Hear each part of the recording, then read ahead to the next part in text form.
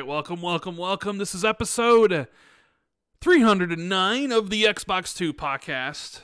I am one of your hosts, as always, Rand Jez 19, the man with the million, and I'm joined by the conqueror of Dragon's Dogma, managing editor, Windows Central, streamer extraordinaire.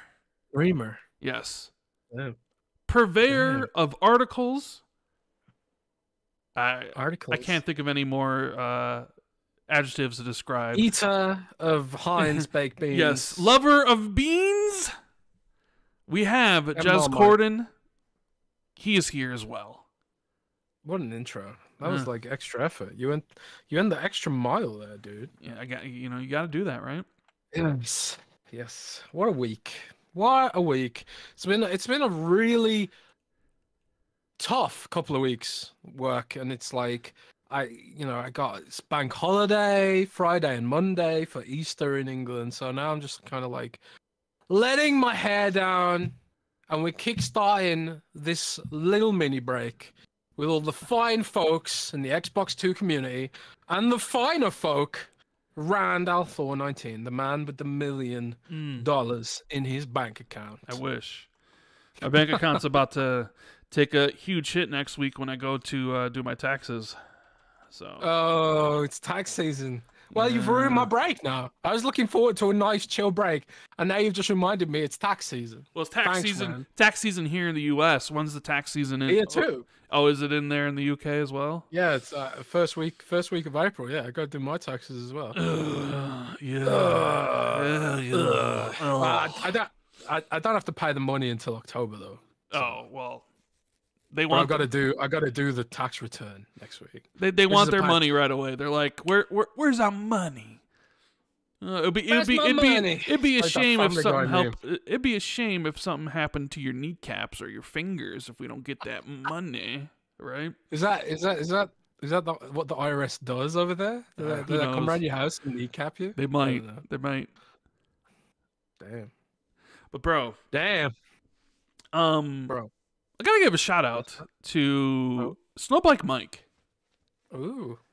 Because he invited us for an Xbox 2 takeover of Kinda Funny XCast, which we recorded on Wednesday and I think is live for everybody yesterday on Thursday. And Paris Lily just ducked us once again.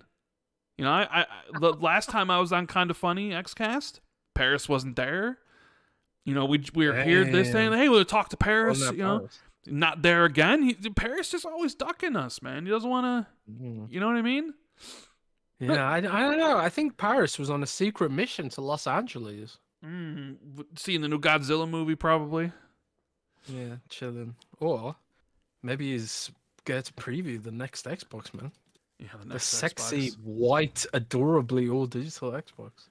Yes. But it was great hanging out with Mike for the hour and a half that we had to talk to him about whatever he wanted to talk about. And then there's Paris in the chat. I knew he would be listening, and he says I purposefully miss XCast due to Rand. Yeah, he's always ducking me. I was like, man, it's gonna be cool. Gonna be on XCast with Jez and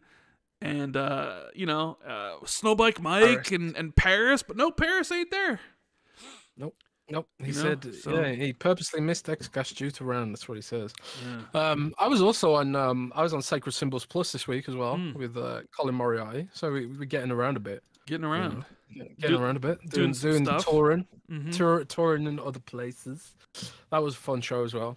You're even streaming on your own channel as well. Yeah, I did some streaming on my channel, the Jez channel. That was really cool. I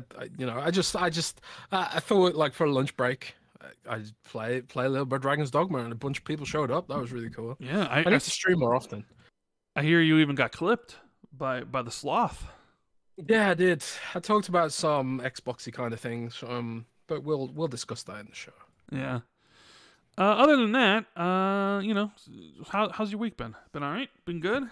All right. It's been all right. Dragon's Dogma beats doing a million guides. I wrote 40,000 words worth of guides for Dragon's Dogma 2. So anyone who shared those or checked them out, thanks very much for the support and all that good stuff. That's all done and over with now. Moving on to the next game. I don't know what the next big game is. What is the next big game coming out? I don't know. Why don't you let's see. I know Stellar Blade comes out the 26th of April, but I don't know if Windows Central will be covering that game because it's a. Is it coming to PC? I might do if it comes to PC. I don't think it's coming to PC. At least not right away. Yeah, we don't cover PlayStation. I'm trying to think what is the next like big game, the big multi-platform game that's coming out. I know Hellblade comes out in May.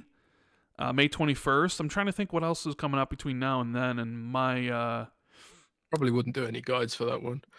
Yeah, I'm just drawing a blank. I can't think of anything that's coming out. South Park Snow Day. Yeah, that got horrible reviews.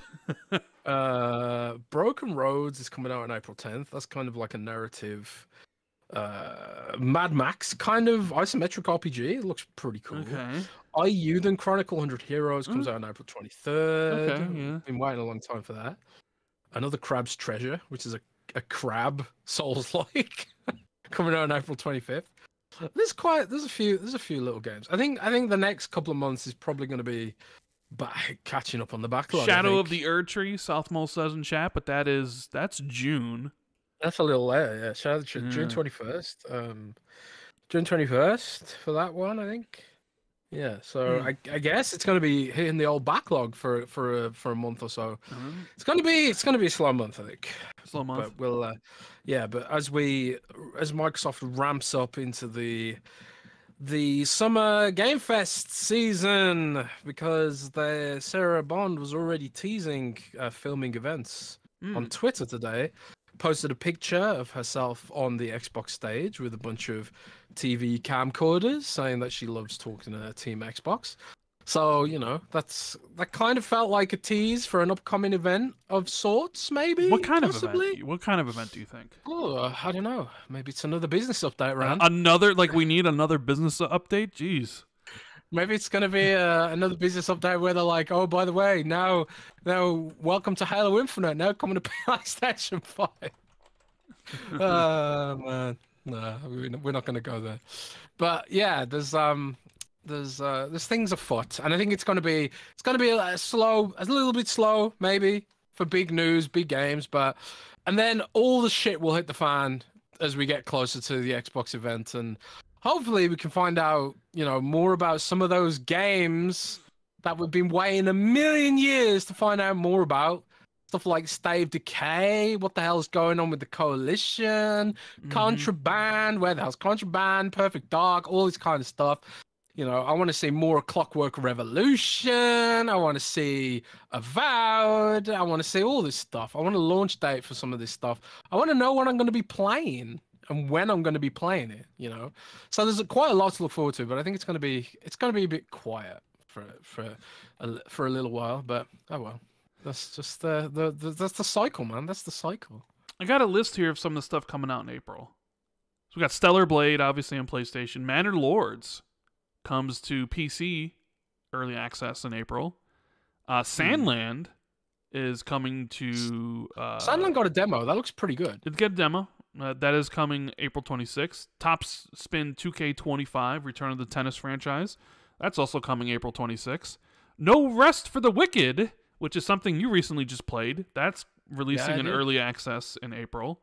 I was going to record footage. For that, but I wasn't sure if it was okay within the embargo rules, so I ended up not doing it. But I did preview No Rest for the Wicked. It's a very, very, very good game. Shall I talk about it a little bit? Yeah, or should we do here, I'll just say Braid Anniversary Edition is supposed to be coming out in April 30th. Dave the Diver, PlayStation port. Sea of Thieves and Grounded are also supposed to come to PlayStation in April. Well, Grounded as well is supposed to come to Nintendo Switch. It's so nice of Microsoft to give PlayStation some games to play. Yeah, Harold Halibut supposed to be releasing April 16th. So yeah, I mean, other than that, you got DLC for Final Fantasy 16 and Dead Island 2. Yeah, it really seems like a slower month essentially. For I'm actually okay with this because I've got a massive backlog. you I got do. a huge backlog, and I've got to finish Persona. Otherwise, you're going to troll me forever about it. So I'm going to probably hit Persona, and I'm probably, you know what I've been thinking about a lot recently. I've even had dreams about it. Okay. I've even had dreams about it. Mm-hmm. Starting over in Elden Ring, starting Ooh, a new starting Elden Ring over. save. Okay. Yeah, starting over because I got to the Erd Tree, the big golden thing in the middle, and then I got burned out and stopped playing it for ages. So now I'm just kind of thinking, do I try and carry on with that, or do I You might start as well start over. fresh? Yeah, maybe I should. But that's So, just another yeah, maybe game we'll that start you this started before me, and I ended up finishing before you. Yeah, but years before you. You cheated though. Oh, here we go with the cloud save stuff to get the other two endings. Yeah. Yeah, it doesn't count because you played it wrong. So it's cheating. Yeah. Yeah. I played it wrong. That's on me. So, but yeah, I want to thank everybody for being here on Friday, March 29th. This is the 5th podcast of the month. Sometimes these months have 4 podcasts. Sometimes the way the calendar shakes out, it's like 5 Fridays in a month. So this is the 5th podcast of the month of March. I appreciate everyone being here. Do us a huge favor. Make sure you hit that like button. It's right down at the bottom of the screen. It's free. Helps us out. Smash that like button. Subscribe as well if you haven't already. And yeah, let's get into some housekeeping so we can get into the show proper, Jez. This episode is brought to you by Manscaped, is it not? Manscaped. That's right, Rand. This episode is brought to you by the Spring Cleaning Champions, Manscaped trademark. This season, make sure to groom your carpets and the drapes with the leaders in below-the-waist grooming. Spring cleaning doesn't apply just to the nether regions. Get the full grooming experience with Manscaped's signature Beard Hedger Pro Kit and Handyman Electric Face Shaver, which I use and swear by. I think the razors that Manscaped provide are the best I've ever had. Makes Gillette look like complete garbage, honestly. Whether you're looking to craft your signature look or clean up that neckline, these are always the right tools for the job. Clear out that winter bush with Manscaped's Lawnmower 5.0 and watch your confidence bloom like the springtime flowers. Embrace the season and join the 10 million men worldwide who trust Manscaped with our special offer. Go to manscaped.com and use code XB2 for 20% off and free shipping. That's 20% off and free shipping with code XB2 at manscaped.com. Nothing like a little spring cleaning in your pants. Yeah. Yes. And Jez had a nice little we were doing kind of funny Xcast. The Jez had a little like little thing on his face. He was like, "What's going on?" And he's like, "Bro, Manscaped just took money out of my account." Oh yeah, I was really confused. Like I was in the middle of kind of funny Xcast, and then I saw some money went out of my account from Manscaped, and I was like, "Wait, what?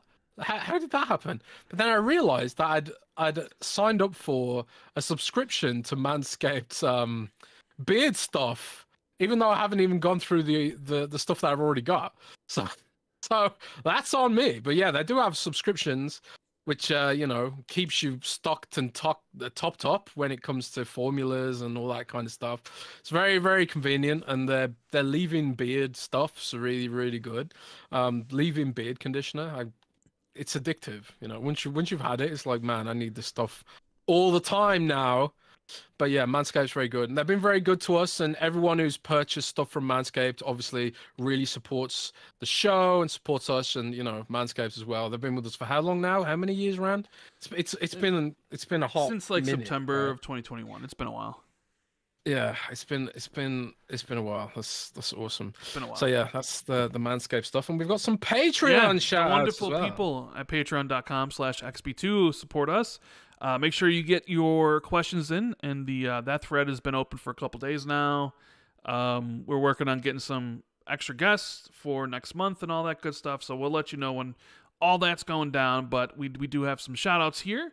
We got Just James 93, Jay Peltier, Thurgus, Christian the Password, Book and Beard, Holy Dark Death, Steve Stompy, James Wiseau, Trickster for Trade, The Grandest of Bip, Battered Haddock, Armory Dude, 52C, Ryan Kipple, Foreign Object, Mythic Marty, Moronic Donkey 99, Randall Thor 19, Silas, Eric Gregory, Elijah Vasquez, James Moore, Fantasticals, Halo is the GOAT, Catriox, Bright Tundra 1, I Like Turtles, Justin Duel, Frank Mariano, PB Broking, Ace T and Madison, Governor Grimm, DZ Huffin, Wagerman, Achievement, The Scarecrow 121, Darren Tropy, Prof JJJ, Ghostface Killer, and Wolfgang KPZ. Thank you guys so much for supporting us on Patreon and everything that we do.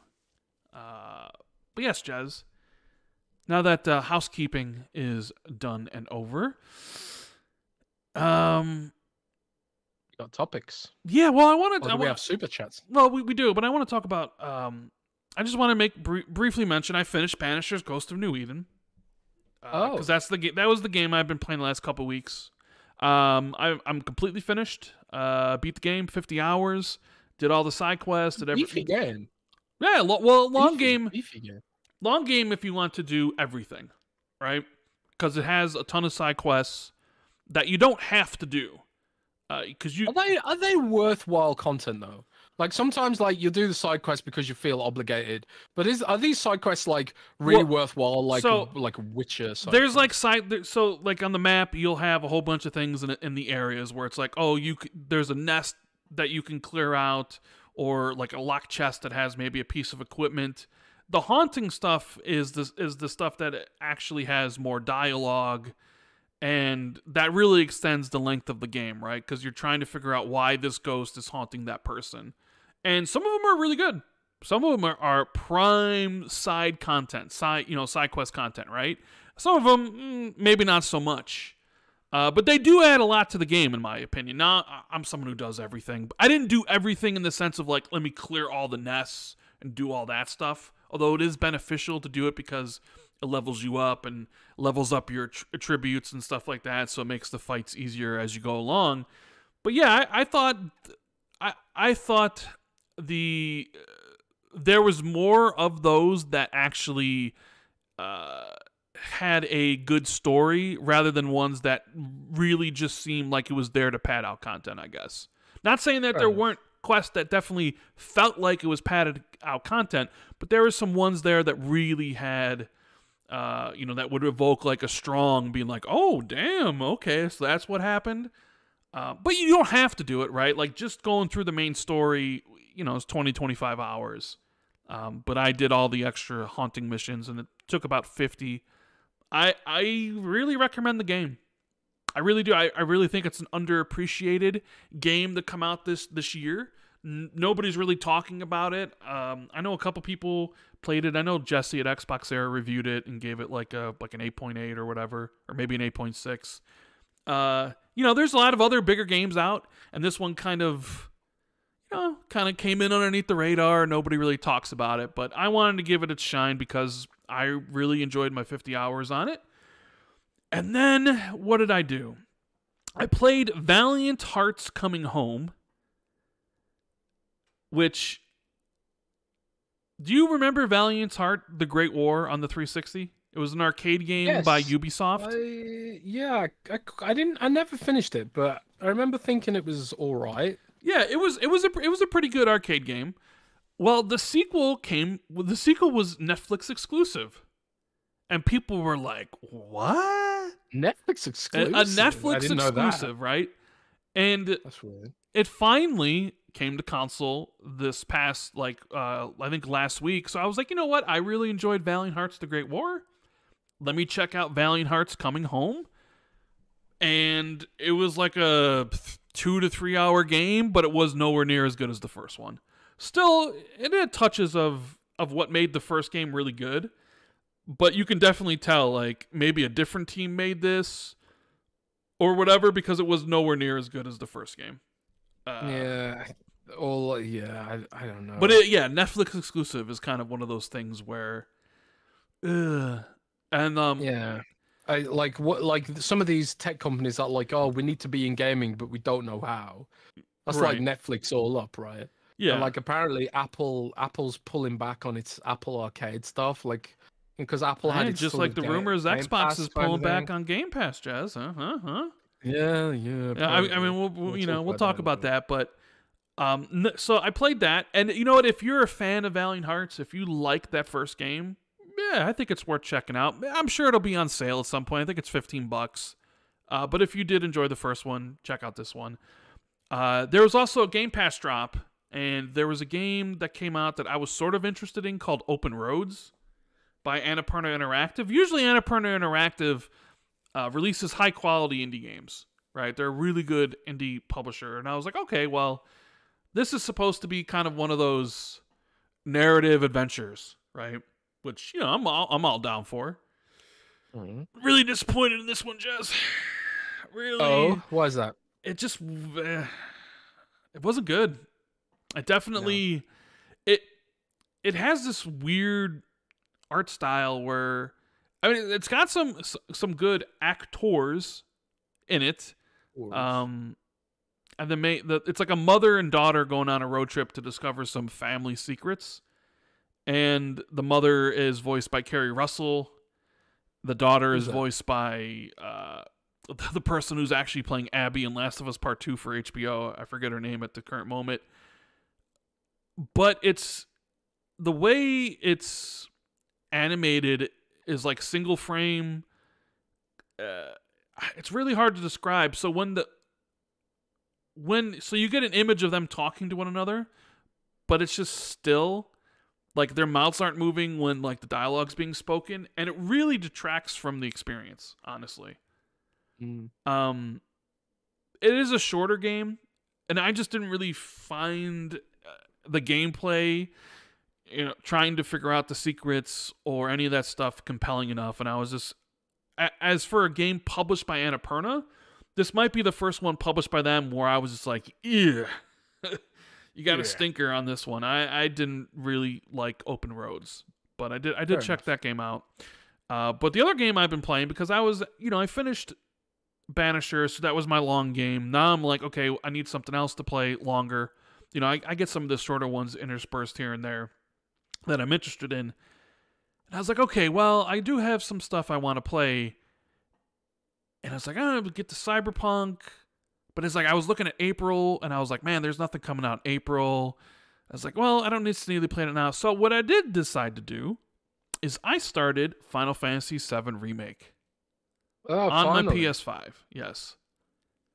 So I've made it up to the point where I stopped playing last time, which was Chapter 9. So I'm on Chapter 9 right now. That's where I stopped last time. You'll know this part, Jez, because I just finished the chapter where you're reunited with Aerith, right? Where you fall down into her church. Yep. Yeah, so I just did that chapter. I think that's where I am on my second playthrough, actually. And the nostalgia bomb with this game, bro, that is weaponized. It is The weaponized. nostalgia in this game is so completely weaponized. Because like Final Fantasy VII is one of my favorite games of all time. Like if I had to make a top 5 list of games, Final Fantasy VII is on that. I've played through that game 5 times, right? So turning the game on and hearing the prelude play, and I just sit there and listen to it, and I just like get this crippling nostalgia, because then like my mind goes to 1997. My friends, what was I doing then? You're thinking of like the past and how, like I was just like, oh my lord, this is. If you could bottle this and sell it, but well, it is. that's what Square Enix is doing, really. I mean, they're bottling up and selling nostalgia. I mean, I was 16 when I played Final Fantasy VII, right? I was even younger. But I was little. I'm kind of shocked from my memory of what I played of it. Like it is really linear.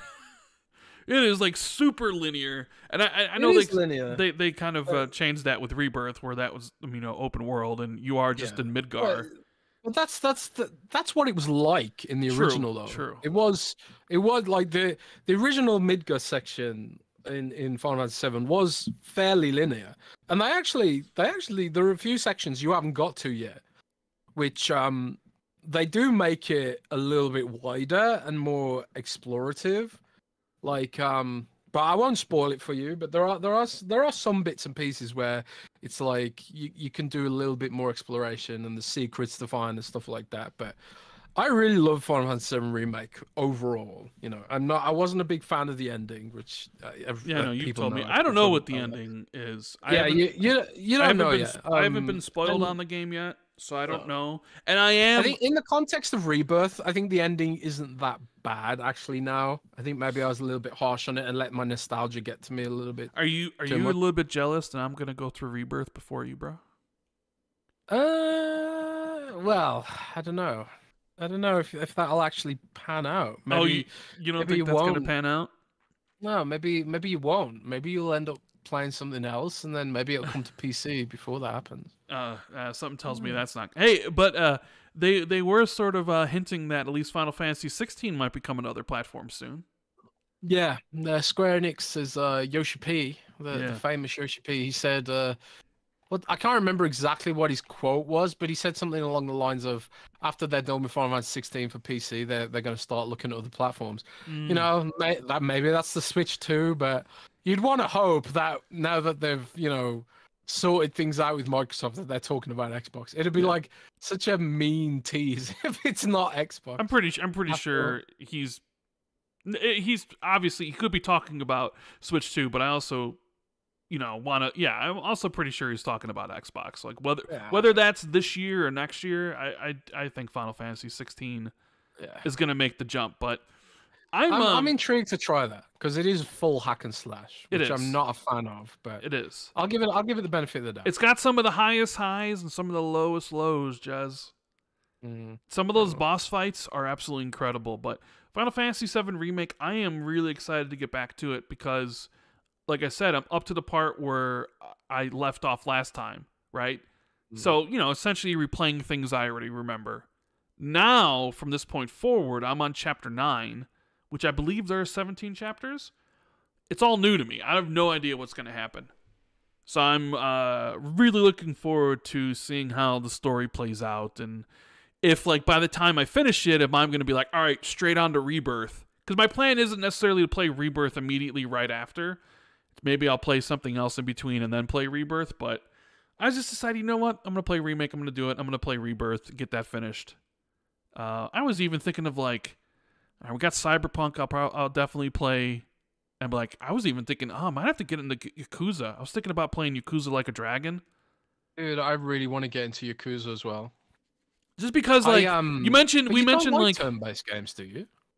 I mean, I've talked to Lord Cognito about this. He thinks I would love Yakuza Like a Dragon. I don't really have anything against turn-based games. I mean, I used to love turn-based games back when I was 16.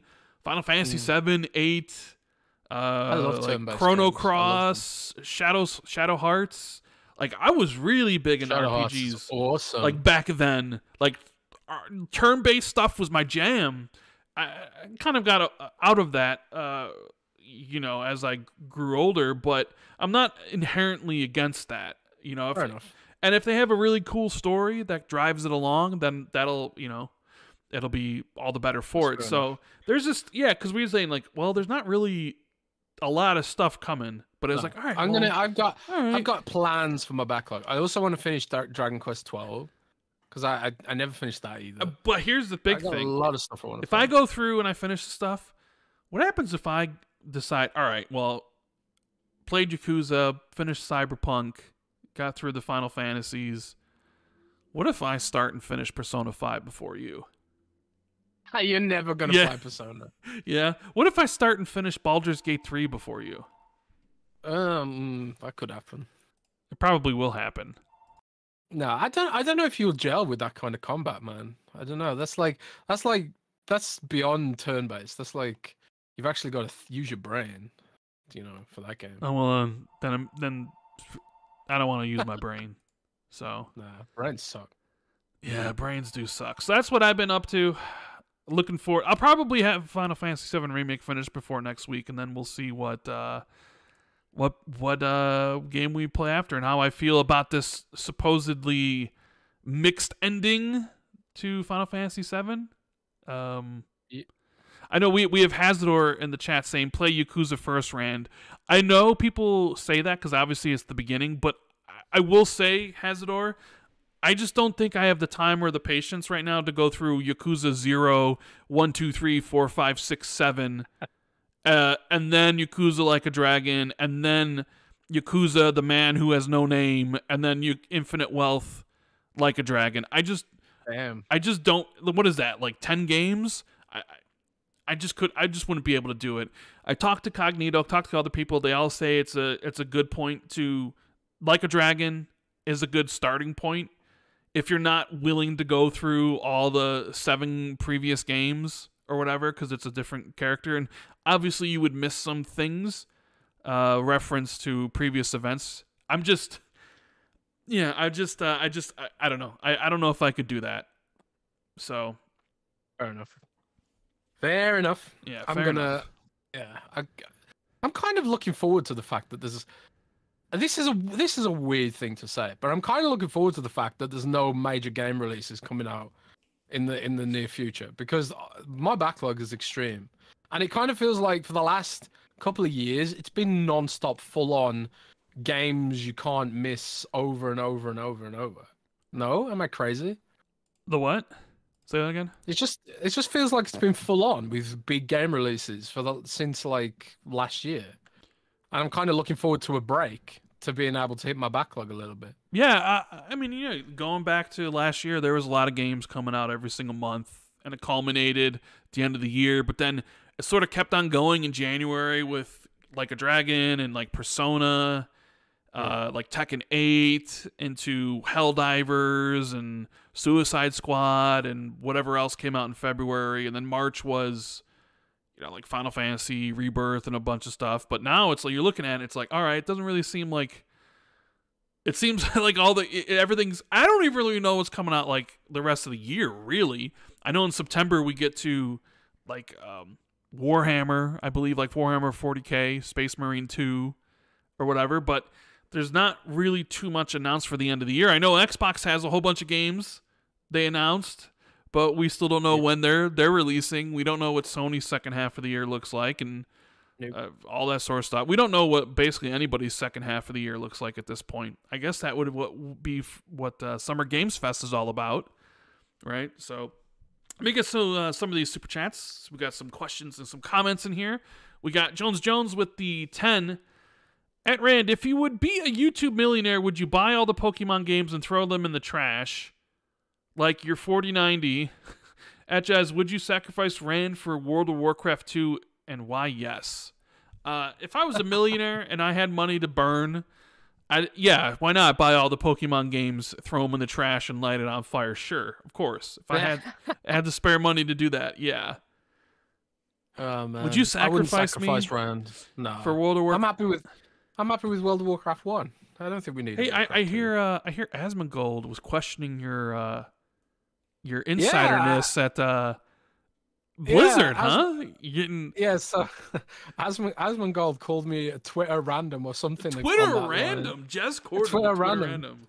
That's hilarious because I backed up some analysis from Bellular Gaming. I don't know how to pronounce that, but he put out an analysis saying that World of Warcraft was probably around 7 million subs, and I asked the source of Blizzard. I was like, "What do you think of this?"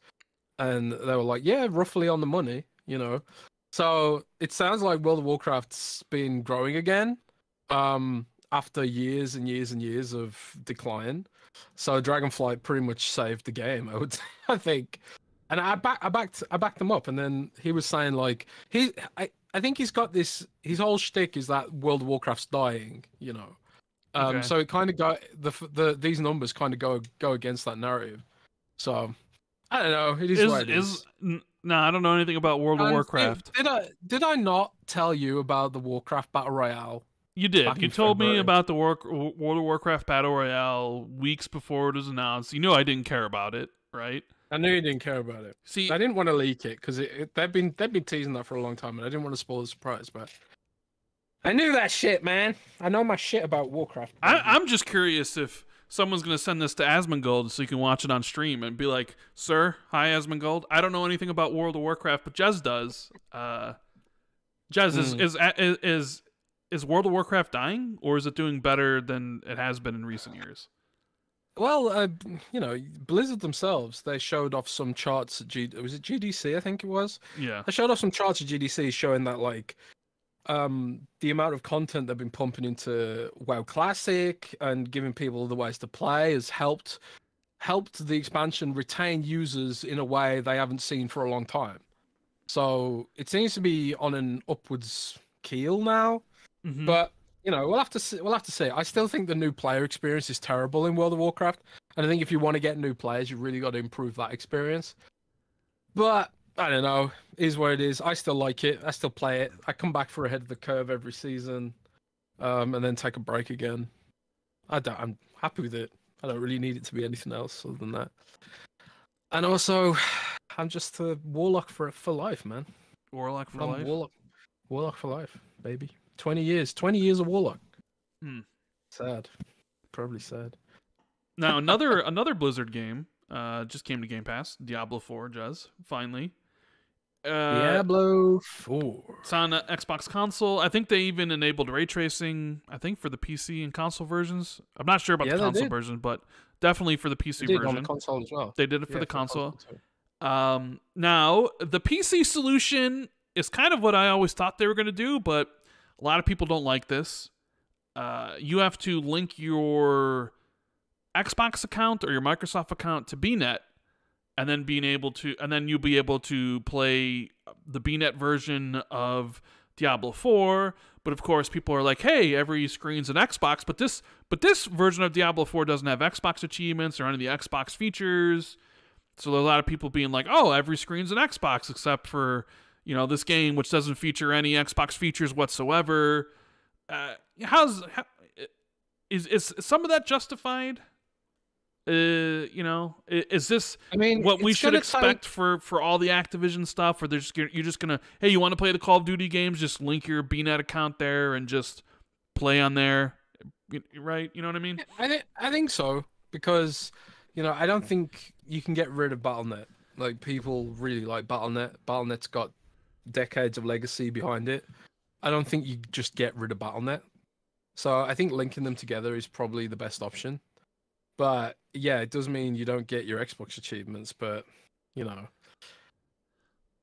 Activision is gonna pretty much operate largely as a separate entity. So that's just the way it's gonna be, you know. But I don't care that much about it personally. I know some people want achievements on everything, but well, I mean, it is an Xbox platform you know, thing they give you, right? Where it's like achievements. As some people, you know, hey, like, why isn't Xbox Play Anywhere? Why didn't they just make a Diablo 4 version for the Windows Store and just put it in there and have it play anywhere and all that stuff, right? But I think this was just sort of like a quick fix solution. I mean, maybe down the line they'll bring them even closer together and stuff like that. But I don't know. Now it does. So, correct me if I'm wrong, but if you do play Diablo on your console and then you load up with the same account somewhere else, it actually does take over. You can transfer your saves. You don't have to transfer it. It's just there. So basically, all the save stuff is on Blizzard servers. Your account data for Blizzard games lives on your Battle.net account. So same with Overwatch. So like, I load up Overwatch on PC. It's all the same stuff, and it's the same for Diablo 4. It's all the same stuff. I don't think that's true for Diablo 3. Come to think of it, so like maybe there's still stuff they can do there to integrate them, you know. And if like some of the classic games come to Xbox, like, you know, I could see them do a PC version of Warcraft 3, Xbox version of Warcraft 3 down the line, you know, using similar control schemes to what they put together for Age of Empires. Maybe they'll link those. I mean, there's more integration they could do and stuff like that, but you know, but I think maintaining Battle.net has to take priority, personally. But this is the problem when you get so big. You become so big. You've got all these different technologies that overlap and intersect, and integrating them is not an overnight thing. So like this solution is probably the quick one they could come up with. So it's like either you wait for the developers to do this in a way that makes it more Xboxy, or you do it this way, which gets you into the game quicker. I think this is probably more important, get people into the game. But at the same time, I think they could have afforded to have held off a little bit and wait for Season 4, because Season 4 for Diablo has a lot of positive changes in it that I think is going to make people enjoy the game more. But then again, a lot of new players to Diablo, they'll probably be just playing through the story and probably won't necessarily care too much about the seasonal content anyway this time around. But I don't know. We'll see what happens. Okay. But hey, they're de-emphasizing Game Pass, I heard. So who cares? Right, Rand? De-emphasizing Game Pass? Isn't that what the rumor is? Yeah, I guess we'll talk about that when we get to that. So, Grandman in the super chat dropped us a 2 and says, Rand the man with the $1 million cannot hold 20. Of course you can. You can hold 20. Supernova with the 5 says, Jez, have you nominated yourself for U.S. presidential elections for 2024? I don't think I can do that, because don't you have to be a U.S. citizen? You do. Yes, you do. So yeah, you can't. You have to be like. I don't think even if you acquire citizenship, you have to be born there, right, or something. You have to be a naturalized I was gonna say naturalized Xbox citizen, a naturalized American citizen. Xbox. So. Yeah, because Arnold Schwarzenegger, there was that thing where he wanted to run for president, but he wasn't born here. Yeah, he's a U.S. citizen, but he wasn't a natural U.S. citizen, so he's not allowed to run for. He obviously mayor of governor of California or whatever, but yeah, he can't be president of the United States. So damn. Yeah, can I be vice president? I'm guessing no, right? I'm probably sure you can't be. No, I'm probably also. Could I be Speaker of the House?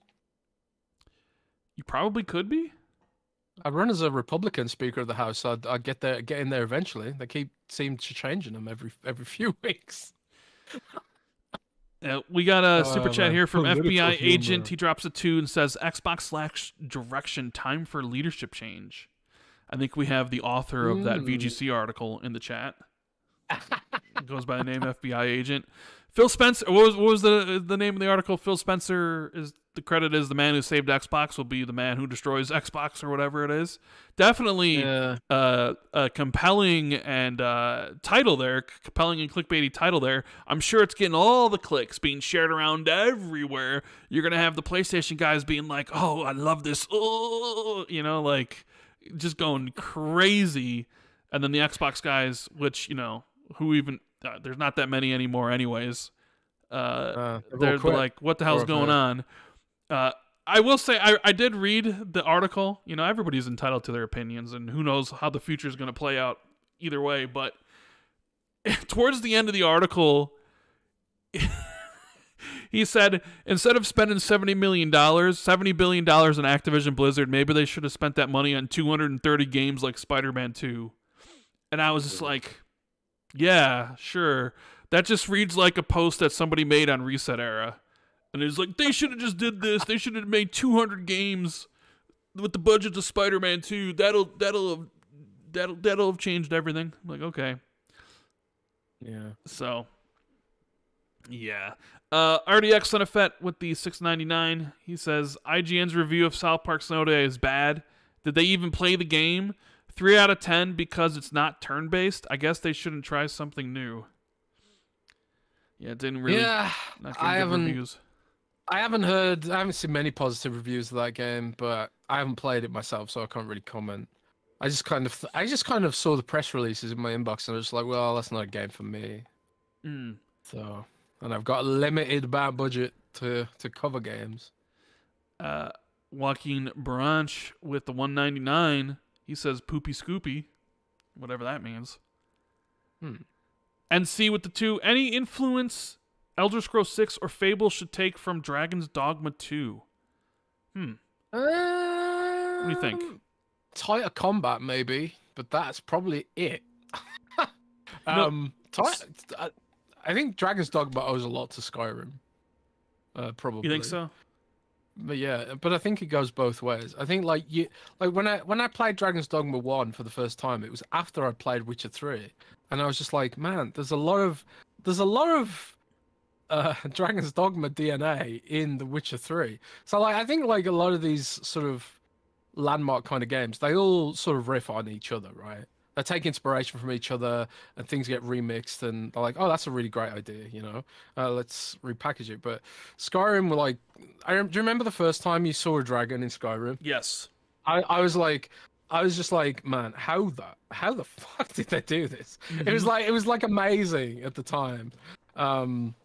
You know, the dragon battles, and it felt really dynamic and stuff like that, you know.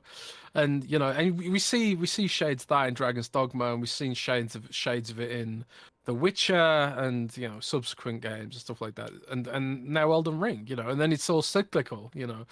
So I would like to see, for me at least, I'd like to see Elder Scrolls really up the ante when it comes to combat. I think like the creation engine's melee systems are poor, really poor by today's standards. And I know it's really hard to do first-person melee combat, but like after playing games like Dead Island or, you know, Dying Light, even like creation engines, like even in Starfield, like when you play with melee, the melee system just does not cut the mustard now by today's standards, or even like the Cyberpunk, you know. So I think they need to do some work there. But other than that, I don't know. We'll see. I'm looking forward to the next Elder Scrolls, and the next Fallout. When are we going to get the next Fallout, Rand? 2035. I mean, you're getting basically what would have been Fallout 5 with TV shows starting in April 12th. Although I think they mentioned they're saving some of that stuff, but hey, they're doing stuff in Starfield, right? We would imagine the expansion will be coming sometime this year, Shattered Space. But we did get an update on Elder Scrolls 6, Jez. Right? Because they were celebrating their 30th anniversary. And I believe they tweeted this out. They said, last but not least, yes, we are in development on the next chapter, the Elder Scrolls 6. And they've got the first playable builds. Even now, returning to Tamriel and playing early builds has us filled with the same joy, excitement, and promise of adventure. So, I like that. Playable builds, early builds, now in development. When are we going to be able to get our hands on this game, Jez? Elder Scrolls 6. God knows, man. God knows. It's going to be a long time. I tell you what, we'll definitely get it before we get another Fallout game. Yeah. I want to see them improve the engine, man. Yeah. I mean, like playing like even though like Starfield did some really cool stuff with its environments, and you know, every now and then there was in Starfield where you get like to the top of a mountain or something, and the mist hits the light in the right way, and it's breathtaking, you know. I think the environmental stuff is, when you zoom out, it's really on point.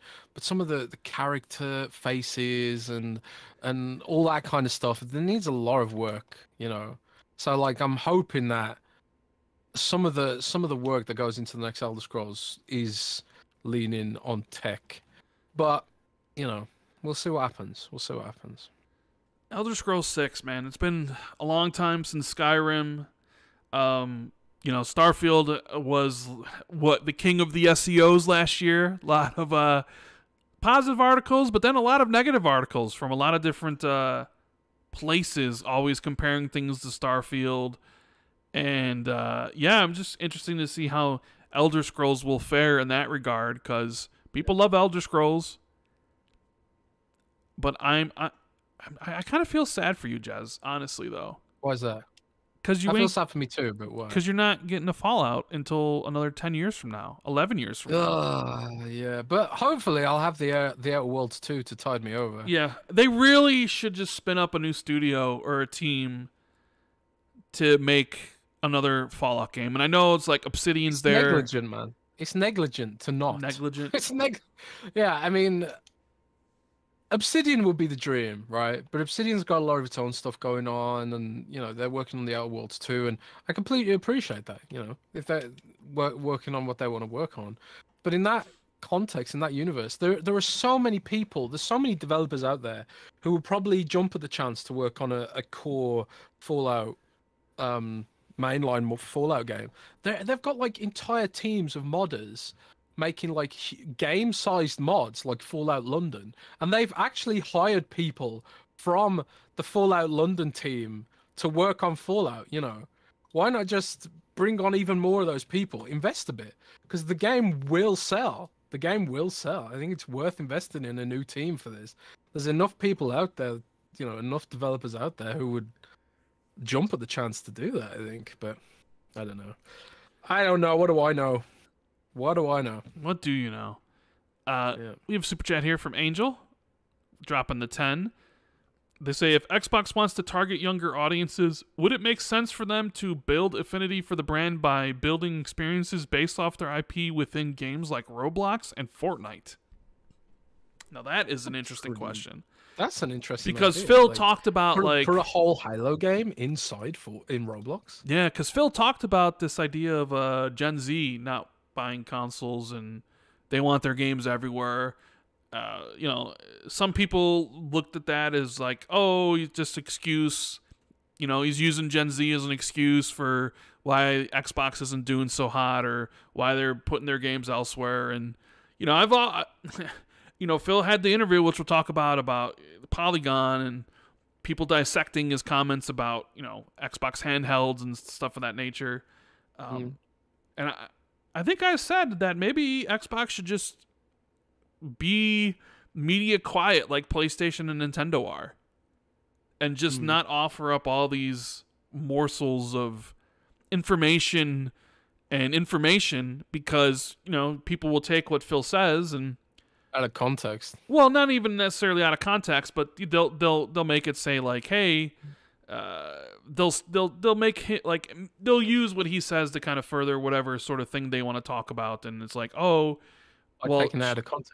Well, whatever. Either way, it's almost like you should really step out of the limelight and let your games and your platform do the speaking instead of always trying to come out and explain things to people, because to a lot of people, when you're trying to explain certain elements of the game industry, while there are those out there that really appreciate it, there are others who just look at it as just like, oh, you're just you're just blaming this thing. I think one of the issues with the stuff that Phil was talking about is the fact that he can only say so much. Like, he talks about the handheld, and he's like, we'd like to do a handheld, but it's like, why can't you just tell us if you are doing a handheld? I mean, that's what I want to know. Are you definitely doing a handheld?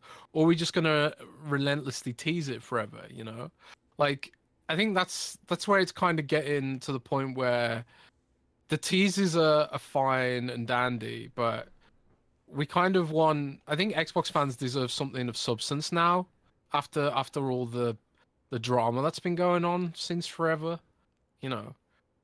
Let the games and stuff speak for itself.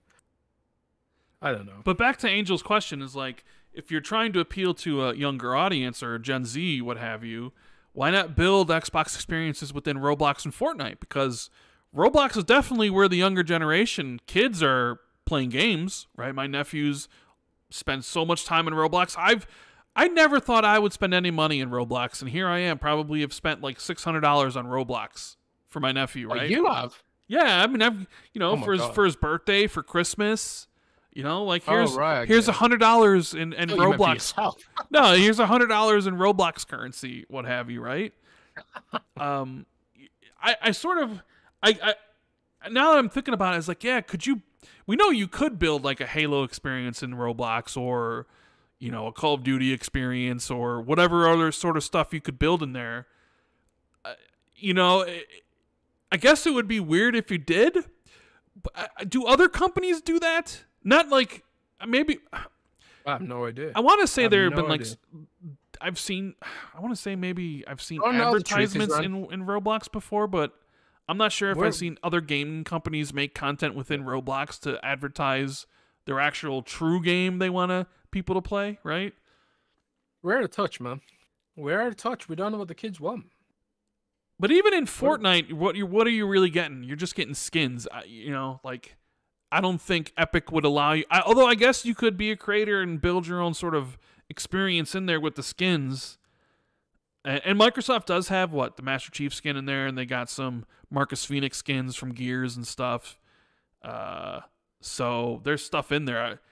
But no, it's an interesting thing. Like, how do you appeal to Gen Z? I don't know. Yeah, because I'm just thinking can't. about our age gamers, right? Like when we wanted to play video games, gamers. they were on console, right? So you had to get the Nintendo or the Sega Genesis. Everything was always you had to get this machine, right? Even with PCs, like you have a machine that plays the games, but Gen Z's grown up with tablets and iPhones and everything at the touch of their button. They're used to everything being free for the most part, and they're also used to playing wherever they want to play, and that kind of flies in the face of the idea of getting a singular device to play a singular game here. But I'm not an executive and I don't need to think about that stuff. Is there any Gen Z in the chat? I'd be interested to know if there's any Gen Z in the chat. So, if you're Gen Z, I think you're under the age of 24. Ooh, youngins. 24, 25, youngins. I bet there's no Gen Z in the chat. Everyone's probably like 26 or over, I would imagine. Yeah, our age. Yeah, I don't know. I've got Gen Z relatives, little cousins and stuff, and they all play Genshin. They all play Genshin Impact or Roblox still. What you do, and that's the dilemma. That's the dilemma if you're a publicly traded company. You have to take a future-facing view of your business, and what do you do? How do you appeal to the next generation? And what's the next generation going to be interested in? You have to try and predict that and try and maneuver towards that. And I suppose we do have some Gen Z in the chat. Oh man. Oh, wow. Are you guys traditional console gamers? So that's really interesting. Shout out to the Gen Z listeners listening to two old dudes talk gaming. You're older than me. Yeah. There's a Nixie says he's 11 years old. 11, and you're listening to Xbox 2? Oh my lord! I doubt that somehow. You need to. Jez swore earlier. Yeah, I think there are there's bound to be Gen Z gamers who've sort of been raised by console gamers of our generation. Of course there is, but I think there's my main tank in World of Warcraft in my guild. He's 19, I think, so he's like a young gun, right? But I think they're really concerned that Gen Z won't want to play Xbox games or PlayStation games. But I don't know how true or not true that is. I have literally no idea. I have no data, and I'm not in that kind of world. It does make me feel out of touch. I don't use TikTok. I don't listen to these Gen Z appealing influencer kind of people, what's his name, the guy in the WWE, Logan Paul. Logan Paul. Logan Paul, he's a big Gen Z guy, I think. I'm really fucking out of touch, man. Bro, we have young kids listening to the show, bro. You can't swear like that. Old, man. Dude, we have young listeners. 10 years. Dude, do you know what happened to me recently? What happened? I noticed I've got nose hair, dude. You've always had nose hair, though. Yeah, but I'm aware of it now. Oh. My nose was itching, and I was like, dude, what the hell is this? I need like a Manscaped nose hair trimmer, which they do actually stock, by the way. Code XB2. But I'm getting old, man. Jones in the chat says, "How can you game on a tablet?" I tried playing Minecraft with touch. It is so hard, man. It is so hard to play Minecraft with touch. To punch down the trees and stuff and build. But you see these little kids doing it, whizzing around. I know. With the touch. My nephew is crazy good at playing on his iPad with Roblox and the Yeah. touch stuff, and it's like, okay, I can't. it's a second nature to them, essentially. Oh, we got some shoutouts in the chat for the Manscaped nose hair trimmer. It's it's funny. It's funny you say that because the controller, if you're actually someone who doesn't game, the controller is a very intimidating device. My girlfriend really struggles with the controller.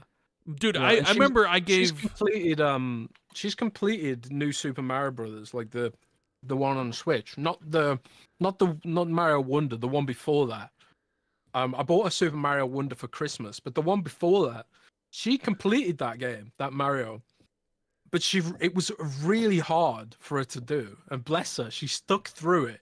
Oh, bless her struggling heart. Struggling with the controller, and the concept of like running and jumping at the same time, because she's only started to pick it up in a like late 20s, and it it's kind of like, trying to teach a caveman to drive a car. It all feels second nature to us. Like, think about it. You have two joysticks, 2 thumbsticks, right? 4 face buttons, 2 triggers, 2 bumpers. I remember I handed the controller to one of my sisters. Never really played a game before, and it was Halo, first person. They couldn't move and turn at the same time. They just couldn't. Their brains couldn't grasp the idea. So like they'd move forward on the one stick, and then if they needed to turn, they would turn with the other. But they couldn't do them both at the same time. It was just too much for them, right? So yeah, it's but watching my nephews just zoom through Roblox, with touch controls on all these games he plays is like, oh man, I would probably I wouldn't know what to do, but they do it.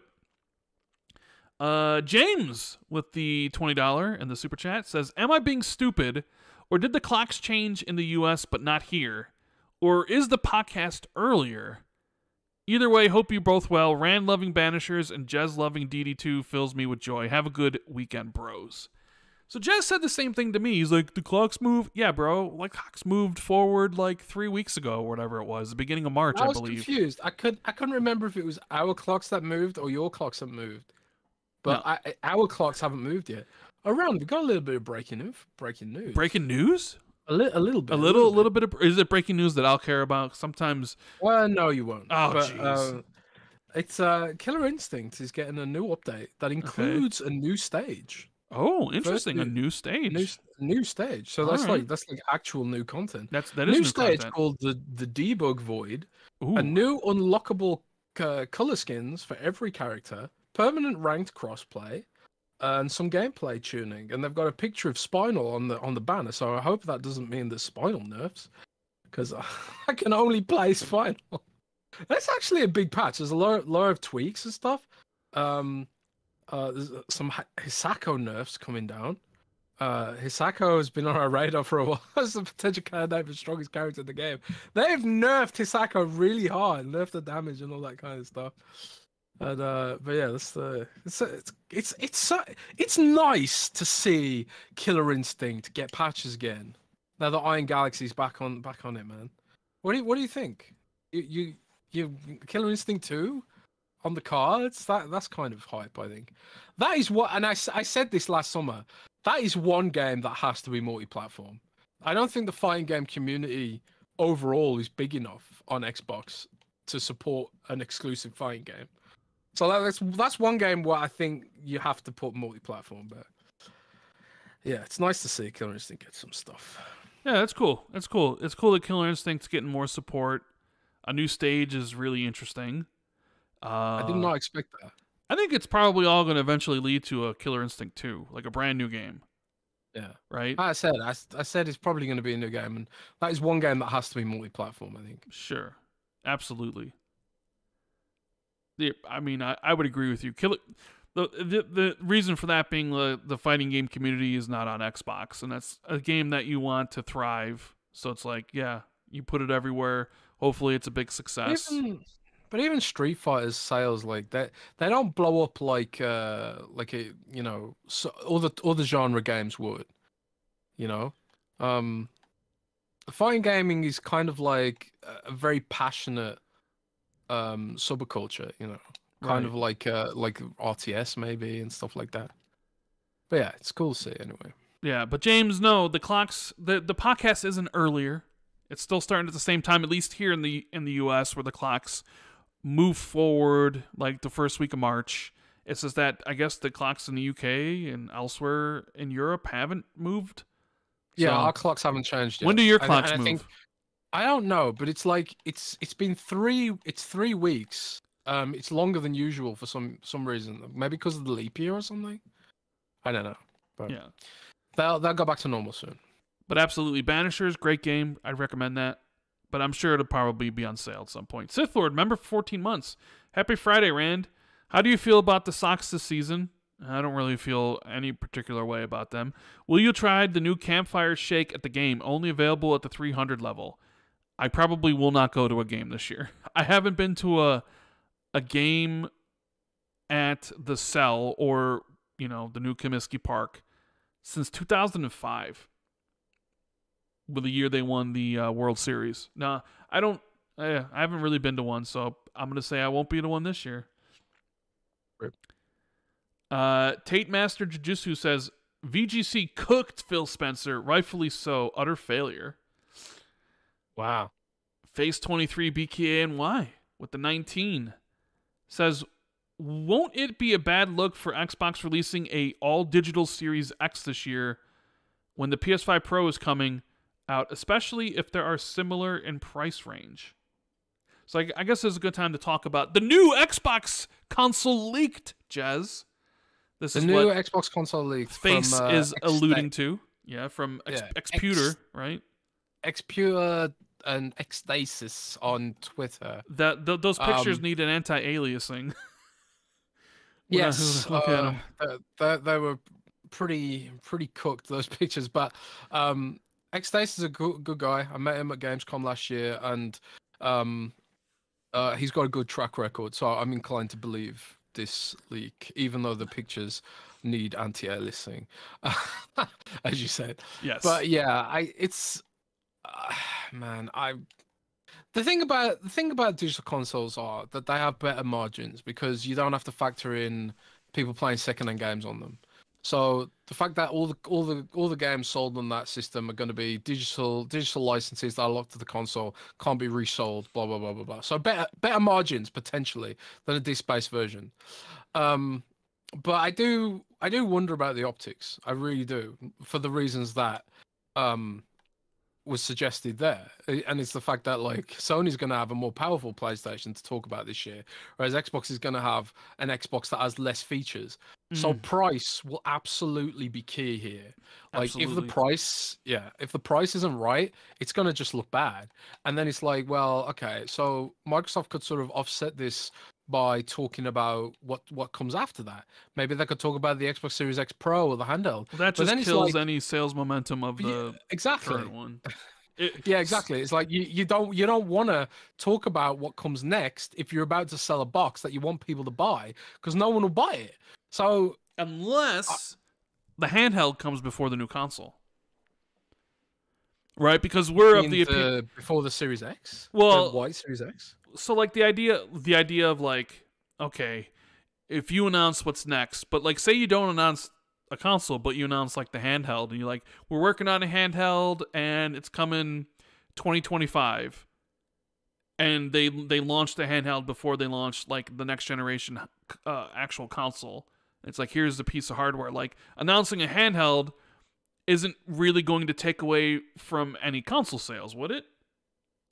Mm. You know what I mean? Like, I know what you mean. I don't know but to what Face says, like, so okay, so anybody doesn't know, last year we had the leak that Microsoft mistakenly put up on their own, through their own thought of like, hey, here's all of our timetable stuff, right? We have a Project Brooklyn, which is the Xbox Series. I wonder if someone got fired for that. Maybe, but it was essentially a white Series X with double the storage. It'd be 2 terabytes of storage internally, and maybe like some changed Wi-Fi something or whatever the hell. I think it was codenamed Brooklyn, and it was supposed to be launching this holiday, but I guess according to this report, it's going to be launching this like June, July, or something. Mhm. And yeah, I mean, when you look at the face of it, it's not like a slim. It's not like the PlayStation that had, okay, here's the big here's the big PS5, but okay, here's the reduced model that Sony can sell for, that's Sony reduced cost on, but it's a smaller model and it's the slim. This is looks like it's the exact same size, so no savings in space, just removal of the disk drive,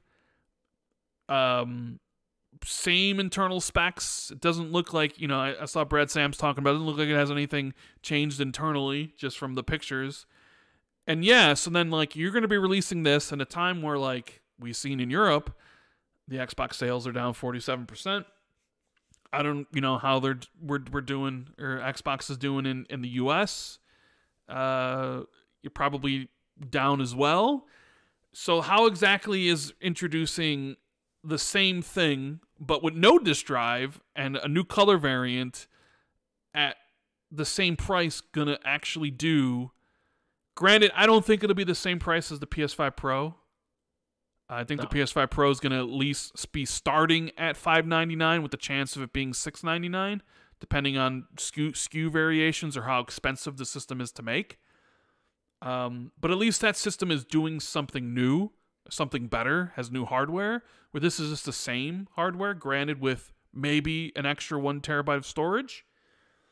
But I think part of the reasons is that, for the current state of Xbox hardware selling the way it is I think they've maxed out at that price point.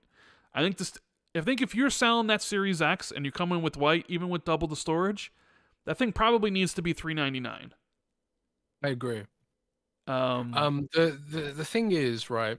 There's another aspect of this that you didn't mention yet, and apparently as an improved heatsink. Okay. So one of the things that I've noticed is that I don't think the Xbox Series X has a particularly high failure rate. Yeah, I was gonna say, does the Xbox Series X have a horrible failure rate like the 360? I don't really hear too much about that. No. I don't think it does, but I do think over time, I think they are noticing that the heat sinks are, especially in warm climates, are probably struggling a bit.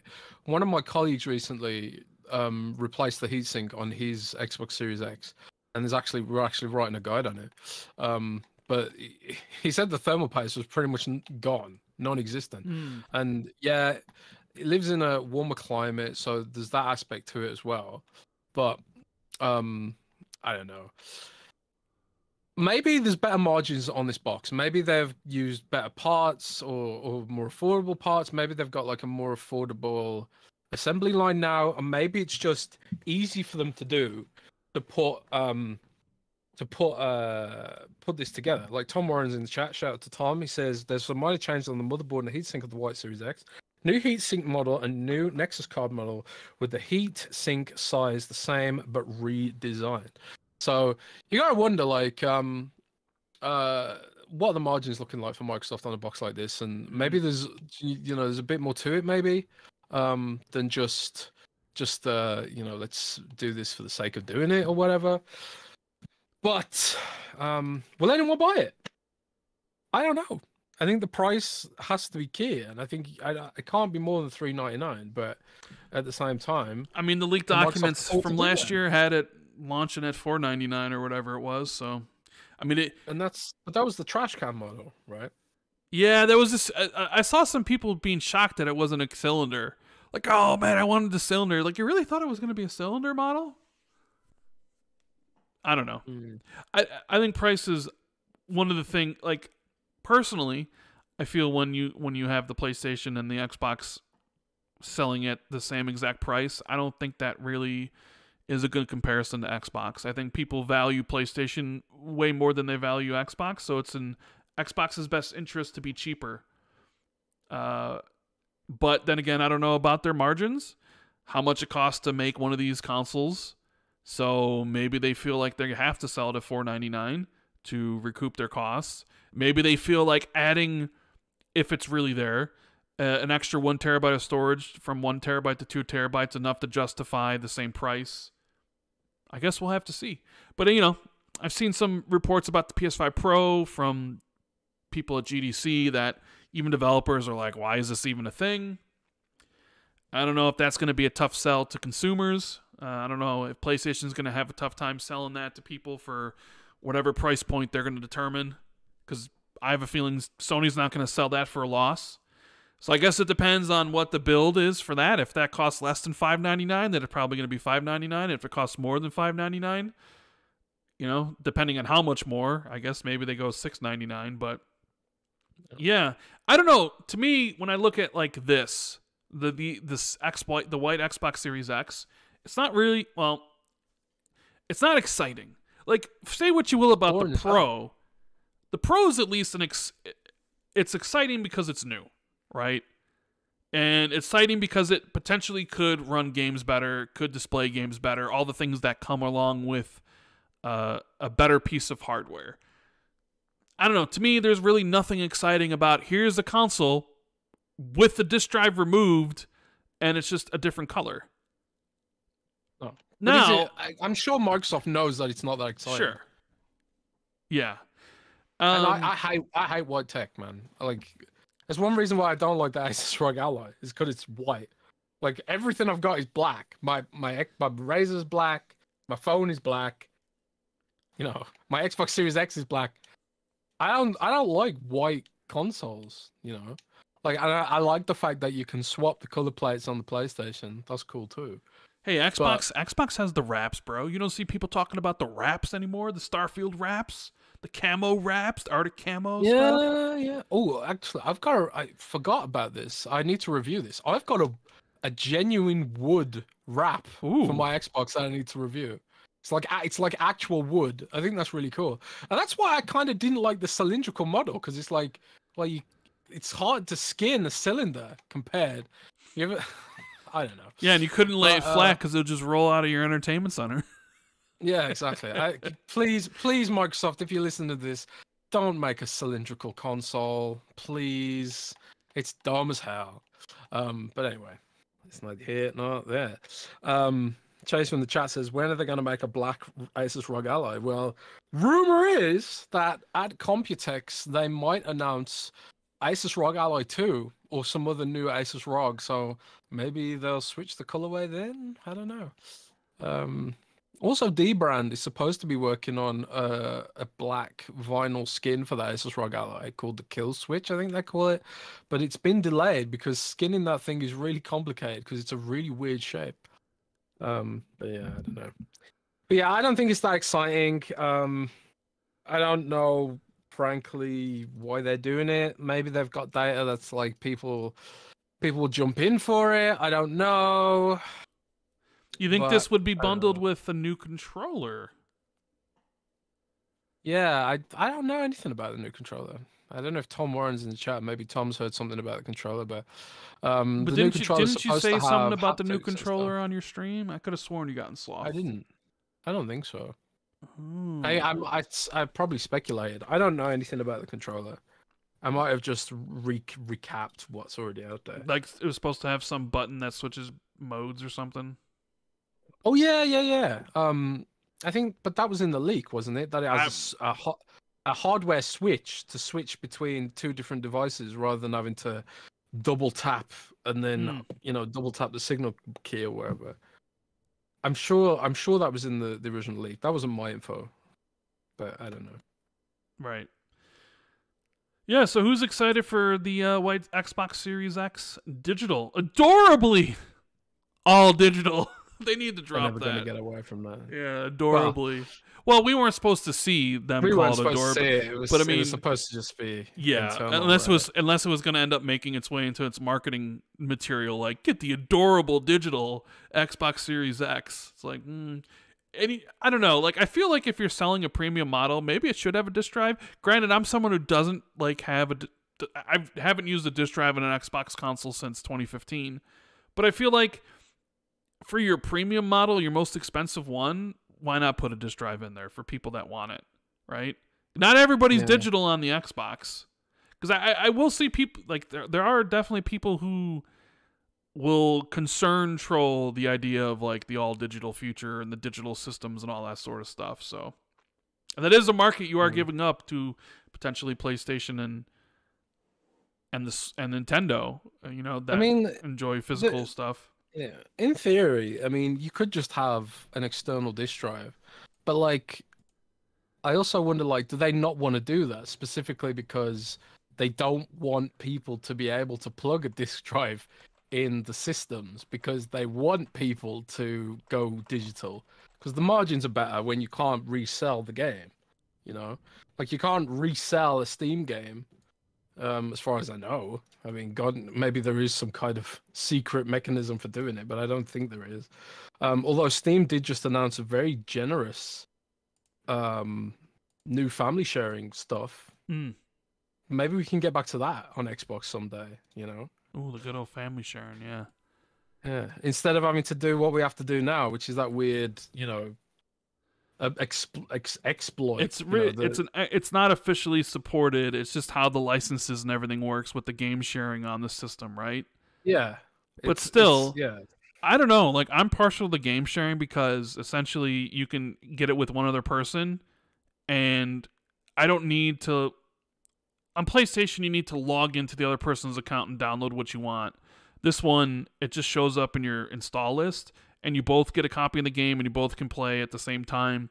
At least with Steam's, it's like only one person can play that one game. So if you own Dragon's Dogma 2 on Steam and you're playing it, then nobody else in your family can play that game.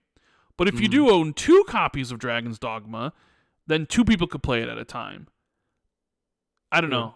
Maybe it's because my circle's not that large. I'm perfectly fine with just me and my game share partner, and having both. One buy like the single game, and both of us can play it whenever we want.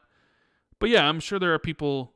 That is a forward-looking thing for families and all that stuff. So maybe they should get on it. But yeah, the game sharing thing is more of an exploit than it is an officially supported feature of Xbox or PlayStation, for that matter, right?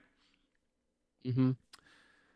But we have a super chat here from Leo Shizmaz. I don't know how to say his last name, so I'm going to say Lao. Thank you for the super chat. Jez, do you see Microsoft ever localizing World of Warcraft here in Japan? Been playing for years in the U.S. realms. I honestly don't know.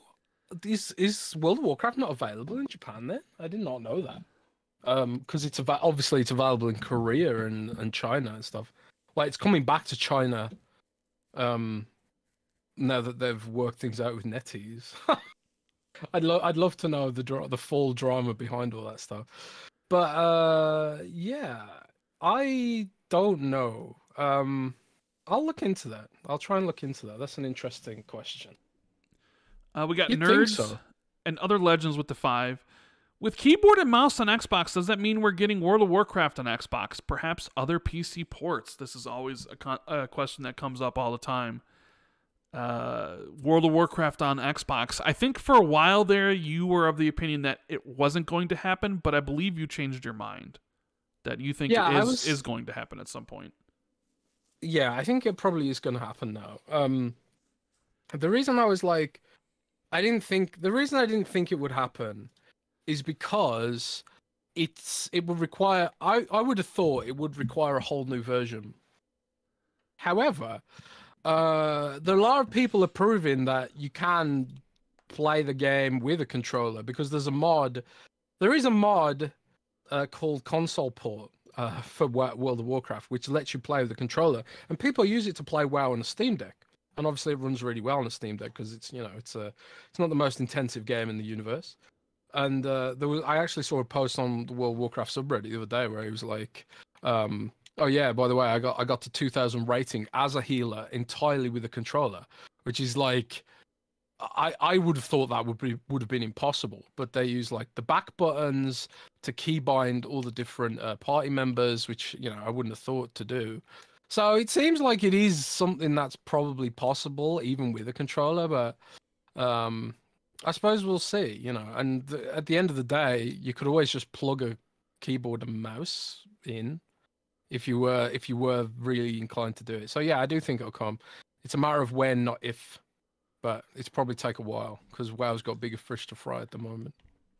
All Like right. fixing the game. The Andrew 13 with the 4.99 says, "Did you guys see how PlayStation broke MLB The Show for opening day, then turned a quarter of major leaguers into Zippy the Pinhead with a hilarious new bug?" I've not seen that. I did not see that. No. No, I did not That's see that. interesting. We got Jay Slay with the 2 saying, "Jez, you should be playing Unicorn Overlord, game of the year." Oh yeah, I should. In fact, I will. I think Unicorn Overlord when I'm finished with Dragon's Dogma, because I'm playing through Dragon's Dogma 2 again. I'm trying to like do every single quest in the game. Once I'm finished with Dragon's Dogma 2, I think I'll move to Unicorn Overlord next. Are you surprised that there's still a lot of discussion regarding the microtransactions in Dragon's Dogma 2? The community's moved on from the microtransactions, I think. The Dragon's Dogma community.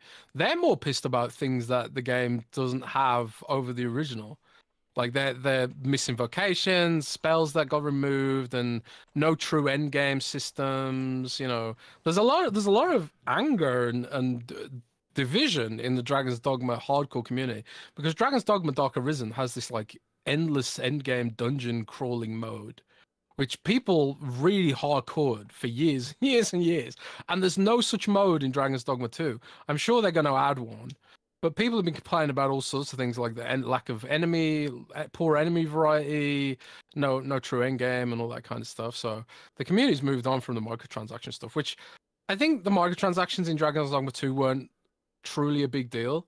Because I don't think they affected the game, Dragon's Dogma 2, that much. The issue with the microtransactions here was this is slippery slope.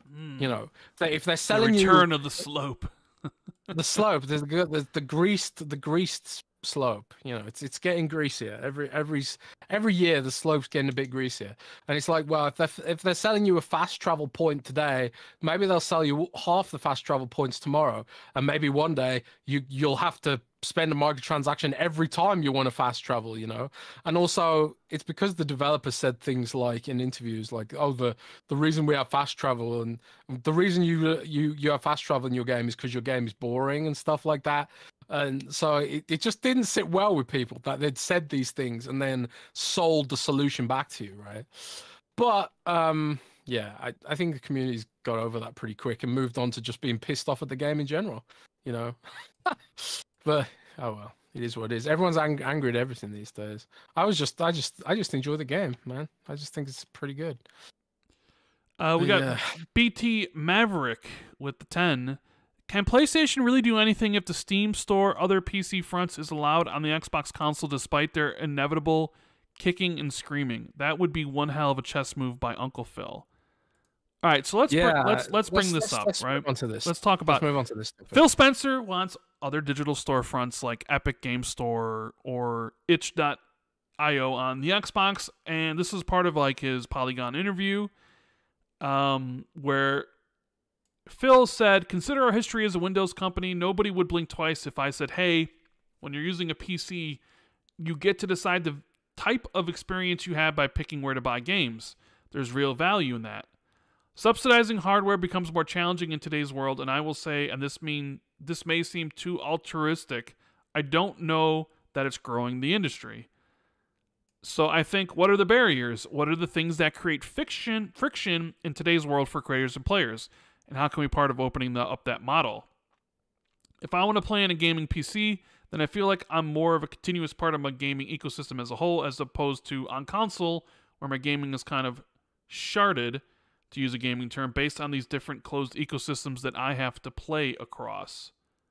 So this idea of, hey, the next Xbox console or Xbox handheld, right? Because I believe the ROG does this, right? Where it's basically a Windows device, so you can install launchers like Steam. It's Windows. It's just Windows. So in a scenario where, hey, the next Xbox handheld, which plays all your Xbox games, is also Windows, you could essentially install Steam and Epic, play all the games that you own on there, and then, yeah, I mean, okay, like if you, obviously PlayStation games are on Steam, and then through Steam you'd be able to play your PlayStation games on this Xbox handheld or potentially an Xbox console. I don't know. Do you think this is actually something that is viable and might happen like soon? Or is this more like pie in the sky, wishing from Phil being like, hey, wouldn't this be interesting? Wouldn't this break down barriers if we could be able to do this? I don't know. What's your read on this? Because some people talk about it like it's like a done deal. Like the next Xbox console and the next Xbox handheld are going to be like this, where I can go into Steam and play my Steam games on my Xbox device. While other people kind of are like, is that really something you want? Because that's just giving your customers more opportunity to spend money not in your store, right? If you want to look at like the downsides of it, if you have a device that plays all the games from Xbox and you can play games from Steam and elsewhere, then somebody could decide, well, instead of buying Dragon's Dogma 2 on Xbox and Xbox getting a 30% cut, what if I just bought it on Steam and played it there, and I could play it on this handheld and then play it on my PC if I wanted to? You know what I mean? I guess that's one of the what do you think about all this? Phil doesn't say things randomly, especially not in interviews like this. You can take this as a tease about what they're thinking about with the future of Xbox, you know. So yeah, I do think Phil's thinking about this stuff. And one of the other things that I think is important to be aware of here is the fact that people say, "Oh, but what about Xbox? What about Xbox's 30% cut or whatever?" The thing is, something I was told last year at Summer Game Fest. I was having a discussion about this, and I kind of feel like maybe even back then, someone was trying to tease me, and they were kind of saying like, one of the things like you need to realize is that it's not, even like when we're running our own platform, it's not free for us to do this. This isn't a free 30% cut we're getting here. And they were like, when you factor in overheads like the price of bandwidth, the support teams, the platform stuff, the cut is less like 30% and more like 17%. Or I think they said 17% off the top of my head. So like, with the way everything's getting more expensive when it comes to servers, chips, and the price of that stuff isn't coming down, it's actually been going up because of the demand for AI, crypto, God knows what else. You know, Nvidia's stock price is flying because of the demand for silicon and the ongoing sort of shortage. And I do think prices will come down again in the future when, Intel and other companies are building new chip fabrication platforms all over the world. You know, the US did that CHIPS Act thing to build chip factories, and the European Union's building chip factories. I think they just announced, Intel's announced they're building $1 billion worth chip factories in Germany, for example. Like when like there's more chips being made, theoretically prices will come down because, you know, supply and demand, so on and so forth. And maybe in that scenario the margins of having your own platform becomes better again. But as of right now, the margins of having your own platform aren't necessarily that much better than just letting someone else run the platform for you. And that's why, like, in that universe, Microsoft's probably thinking like, well, what if we made a system where you could basically get your PlayStation exclusives, which is the Steam Deck, right? What if we made a platform where you could do that? And also it run the Xbox operating system, so we could still sell Xbox games, you know, Xbox versions of games there as well. But I can't help but feel like that is like that's a risky boy. You know, I think that's a risky boy because in that scenario, it's like, well, if I'm a developer, I'm like, okay, well, the next Xbox runs Steam. Why would I bother porting the game to Xbox when people on the Xbox can just get the Steam version? Because porting games to Xbox is a pain. You know, having to redo all your achievements and stuff, which I know developers hate doing. They hate doing achievements. It's overheads for them, and it doesn't help their games at all. It only helps the platform. You know, all that kind of stuff, the platform-specific stuff that you have to abide by. Why would they bother going through that rigmarole if they can just bring it to Steam? Now, in that scenario, again, how does Xbox make a profit on hardware in that scenario? Well, the price would have to go up. And if the price went up to the point where they're making some kind of profit on the box, and then PlayStation's offering a box that's cheaper, who's going to win the console war? It's going to be PlayStation, you know. So, and then Microsoft basically prices itself out of the console market, gives the console market to PlayStation, gives the PC market to Steam even more, and then they end up squeezing themselves out of their own market. So I think this is kind of like there's got to be something here that I'm sort of not seeing potentially. Is their play ultimately like Game Pass over everything, which kind of goes against the narrative that they're de-emphasizing Game Pass? Chris String at GameIndustry.biz said that he'd heard there was a de-emphasis on Game Pass, and then PC Gamer put out an article the other week where they spoke to a bunch of devs and were saying the gold rush is over for Game Pass deals and Epic Game Store deals and all these kind of content deals. The gold rush is over.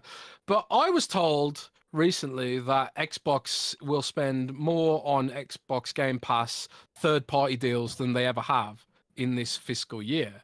So that doesn't sound like the emphasis to me. The fact that they've put mouse and keyboard on xCloud, that's a significant amount of investment of dev work to get that working. That does not sound like the emphasis to me, you know. So, and also there's a licensing, there is a licensing consideration here, you know. Like PlayStation is not going to be happy if there is an Xbox that can run PlayStation games, even if it's running via Steam. That will create a contention. Like Valve will be like, well, we're not letting you choose which versions of Steam you can run your games off of, you know. So that kind of creates a contention. So maybe Steam will just be like, well, we won't let Microsoft put Steam on our box, you know. And then maybe Epic Games does it, and then Epic Games is like, well, you know, we got nothing to lose because no one uses our store anyway. So I do think there's a lot to be considered here, you know. And Phil didn't mention Steam specifically, did he? I'm pretty sure he said so. He said Epic Game Store, and right? itch.io. Yeah, he's talking about stores that, you know, with publishers that wouldn't have something to say about it. I'm pretty sure Sony would have something to say about it. There was a situation, if you remember, where on the Xbox Series X and S, you could run them in dev mode, and then people got PlayStation and Nintendo emulators running on those systems. Microsoft was pretty quick to put the kibosh on that and be like, okay, well, we're going to get sued here by Nintendo if we don't stop this, you know. So, I don't know. I think there are a lot of things to be considered, and as Zifi in the chat says, they can block the game, Jez. And it is true, right, that, for example, on NVIDIA GeForce Now, that runs Steam, and you can connect your Steam account. But developers can opt out of including their game on the NVIDIA GeForce Now version of Steam. Because they wanna get a cut from NVIDIA for that service. But it's different when you're selling home hardware. Like, if Microsoft is going to make an Xbox that runs Windows, that's a PC, basically, in essence, how is that necessarily any different from just having a pre-built PC? It's not really that different. The issue, there starts to be an issue, though, when you start talking about the Xbox licensing model. Because right now, if I'm a developer and I put a game on Xbox, I'm giving Microsoft a license to sell that game on any Xbox operating system device, not Windows.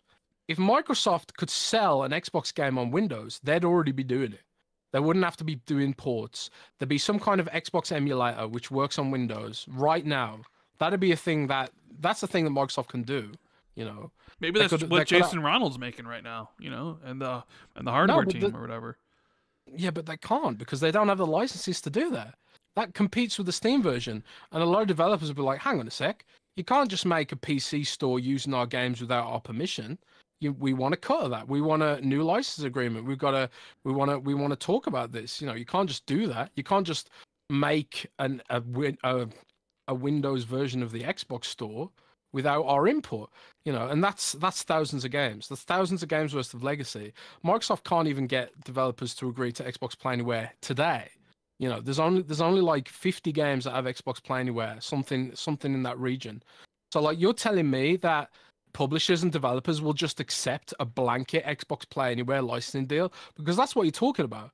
If you're making a console that is an open platform, if you're making an Xbox store that can run on Windows, then that's what you're talking about. Is that forcing Xbox Play Anywhere on developers? And I can't see that happening.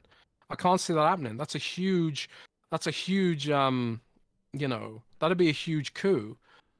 But maybe it isn't on Windows in general. Maybe it's just locked to that Xbox. You know, maybe it still has to be an Xbox branded device or something. Maybe that means that it wouldn't be full Windows, but some kind of quasi version of Windows which has some gaming stuff on it but doesn't have, you know, you can't boot into the start menu or open device manager or all that other kind of stuff.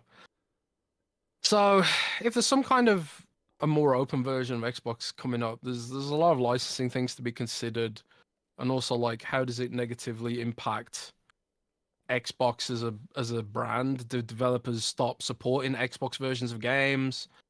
Does that mean, like, you know, they're giving even more clout to Steam and stuff like that? Would Steam even be on there? Because Phil specifically didn't mention Steam, and maybe he didn't specifically mention Steam for that reason, you know? But I don't know. We'll see, man. I honestly don't know where they're going with all this, and I guess we just need to wait and see. What's your thoughts on it, though, Rand? I don't know. I honestly don't know what to think about this. Because I guess maybe it's because, like, I don't have any Steam games. So I'm trying to think of, like, the benefits. To me, obviously, are zero. It's like, oh, that would be cool. You could play Steam games on your device or Epic Games or whatever. But I'm trying to think of the minutia of it all. And I'm sure it would appeal to there'd be people who it would appeal to for sure. But I don't know, nothing's like this has been done before in the space. So you're talking about something brand new of like, hey, here's your Xbox console, but there's a way to boot into Windows and then install the Epic Game Launcher and then play Epic games on it. How would that work and all that sort of stuff? It's an intriguing possibility.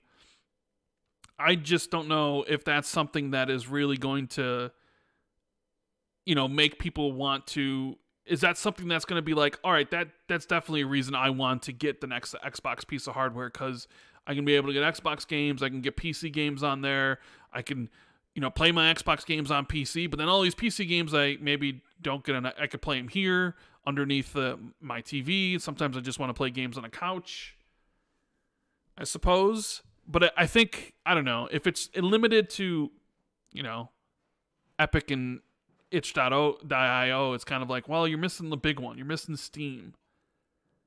And I don't know. I guess maybe I would need to see this like explained video format whenever, if this ever, you know, eventually comes to fruition.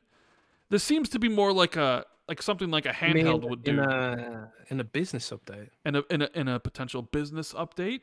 This seems like something like a handheld would do. Like, let me ask you this question. Let's just say, like, the Xbox Handheld is a Windows-based device like the ROG or the Lenovo, right? Mm. And you're in Windows and you can install Steam. Would Valve have problems against their launcher and the game, and would publishers have a problem with the games potentially running on this Xbox Handheld device with all these other Xbox games? Like, would Sony have a problem that people could play Horizon Forbidden West on their Xbox Handheld? Is that something like they could be like demand that the system not run? This is the other aspect of it. If it is like the Asus ROG Ally, the Lenovo Legion Go, Microsoft runs headfirst into the same problems they had with Surface, where they don't want to piss off their OEM partners who work on Windows devices. So, like, in order to not piss them off, they overprice Surface out of the market. So, like, Surface devices are aggressively overpriced because they don't want to undercut their partners. So, like, if Microsoft made a handheld, they'd be in the same situation if it was full-blown Windows. Like, there has to be some kind of compromise there where it's like, okay, if we want to make a handheld console that runs the Xbox operating system pool of licensed games, then it can't run full Windows because then we'll be undercutting our partners while also offering something that they can't offer, because they can't offer an Xbox operating system pool of pool of licenses. It has to be something different. So like, I personally think like it's even less likely that their handheld will run Windows or stores. I feel like that would be a closed system, and they'll leave the full-blown Windows versions of devices to the OEMs, which are going to be more expensive because they're not subsidized by hardware. Asus and Lenovo don't sell games. Or well, I think Lenovo sells games, but nobody's buying games from Lenovo. Literally nobody, you know. So like, I think that's why they're more expensive. They profit on the hardware. They profit on the hardware. Whereas Microsoft profits on the software, which is why their devices are cheaper. That's why the Steam Deck is cheaper, because they profit on the software. It's like a gateway to their ecosystem, whereas Asus and Lenovo are hardware makers, which is why their devices are more expensive, because they're not profiting on the software. But for Microsoft to want to do both, that's kind of like, that would undermine their partners. So that's why I can't see it happening.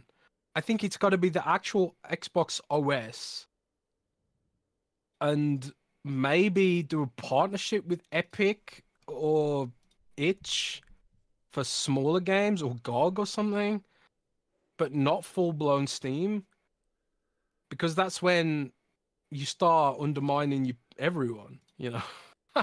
That's when Sony starts pulling their games off that version of Steam, and there's drama and all this kind of stuff. I don't know, man. I really don't know where it's gonna go. Maybe Microsoft just like says, screw it. We'll screw over our partners and make a better handheld that's also cheaper. I don't get it, man. Interesting. Be very kind of want to know more about this and see where, you know, because like you said, Phil doesn't necessarily talk about these things. They sort of end up happening, and he kind of said that in an interview with you, where he's like, my teases always usually end up in something. I'm not teasing something just to tease it. So the fact that he's out there talking about it at GDC maybe gives you an inkling of what they're thinking about internally. So we just would have to see what it is if it ever comes to, like, whenever they announce it, I guess. But anyways, yeah, it's so confusing. If you guys are enjoying the show, make sure you hit the like button and subscribe if you haven't. We got a super chat here from JJ saying, $4.99. Gen Alpha are the ones Phil meant. I have cousins in that generation, and they only like to play on mobile, Switch, PC, and cloud. Yep. Mm-hmm. We have Supernova with the 5. For the health of the Xbox brand to be strong or balanced, as well as developers who want bonuses, Game Pass Day 1 strategy must be changed. The Day 1 strategy has to change, huh? What's that? Day 1 on PC?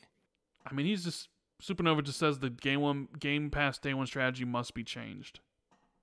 Oh, you mean putting their own games Day 1? I think this is the feeling that they're not getting any retail sales, and that hurts their games. I kind of like, I can understand that, you know. Maybe it does need to change. Maybe they should revise like which games go in there, but they are really committed to it. You know, Phil was talking about Call of Duty even coming there as recently as last month. Yep. Again, it's like they're committed to this system, and they clearly feel like it's going to work out for them long term. But we'll see. Sean T with the $1.99, but the message has been retracted, so I don't know what they said. Aquaman with the 5. Why did Toys for Bob go independent? Also, Jez, Audis Maxwell, B&O Portals, or the new Ashray 50s for sound quality, comfort, and overall experiences. So I guess we'll take those separately. I guess which one? Audis Maxwell, the B&O Portals, or the new Astros? Which one's Jez? For sound quality? Sound quality, comfort, and overall experience. For sound quality and comfort, probably the Maxwell. They ain't cheap, but they probably are the best sounding.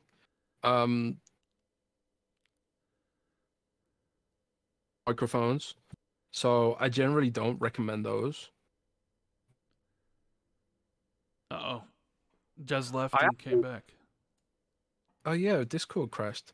I Hmm. saying that all these Maxwells are the best probably for those things overall. I think. Um, the mics on the B&Os are terrible. But they're pretty good lifestyle headset. Like they're good for going out and about, and they've got active noise cancelling. So if you're going to use them for commuting, maybe the B&O. And if you don't care about the mics, I haven't tried the new A50s, but they use HDMI pass through, which I think is overly complicated. The new Astro A50s are kind of like designed for people who frequently play on multiple devices. So if you've got an Xbox and a PlayStation hooked up to the same TV and you want a headset that'll do both at the same time, well, not simultaneously, but with a flick of a switch, rather than having to like disconnect everything and plug it back in, the A50s might be your best bet. But if you're just playing on one system and you just want great audio quality and comfort, all these Maxwell's probably your best. Yeah, let's talk about Toys for Bob because you wrote an article. Toys for Bizzle. Toys for Indeed. Bob. So apparently they signed with Microsoft for their next game. Yes. Yes, what I've heard is that they've completed the negotiations for their next game, and they're at Microsoft and they're on board. And although it's probably to be expected, right? I mean, they teased it, and I don't know why Microsoft would say no. And the rumor is as well from Canadian guy A on YouTube is that the next game is Spyro 4.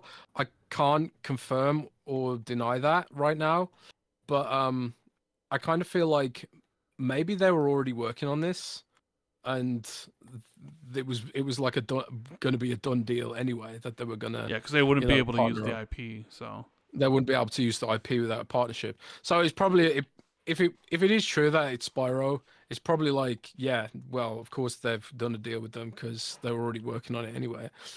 But I hope it's true because the Spyro Bros, long suffering, much like the Banjo Bros. And for people who like those kind of games, it's pretty cool. yeah. Well, he wants to know why they went independent. Yeah, so this is what I've been told about independence for Toys for Bob, and I mean this is already pretty much out there, but they just wanted to. The Toys for Bob is a very old studio. They're 30 years old. They've been going for a really long time. They're working on all sorts of games over the years. They were responsible for Skylanders, and then they ended up being responsible for Spyro and Crash, even though like they didn't originally necessarily work on those games. Like they did have a lot of people who worked on those games, the original ones as well, within the teams and stuff.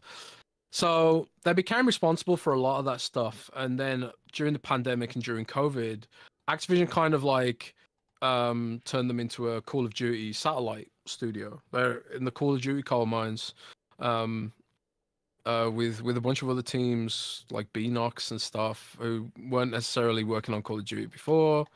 High Moon was it as well? It wasn't working on Call of Duty before, but because they've got such a long history behind them and they've got a tightly knit team, Microsoft kind of offered them the opportunity of going independent rather than carrying on with what Activision had kind of priced them up to do, which I think is a good outcome at the end of the day.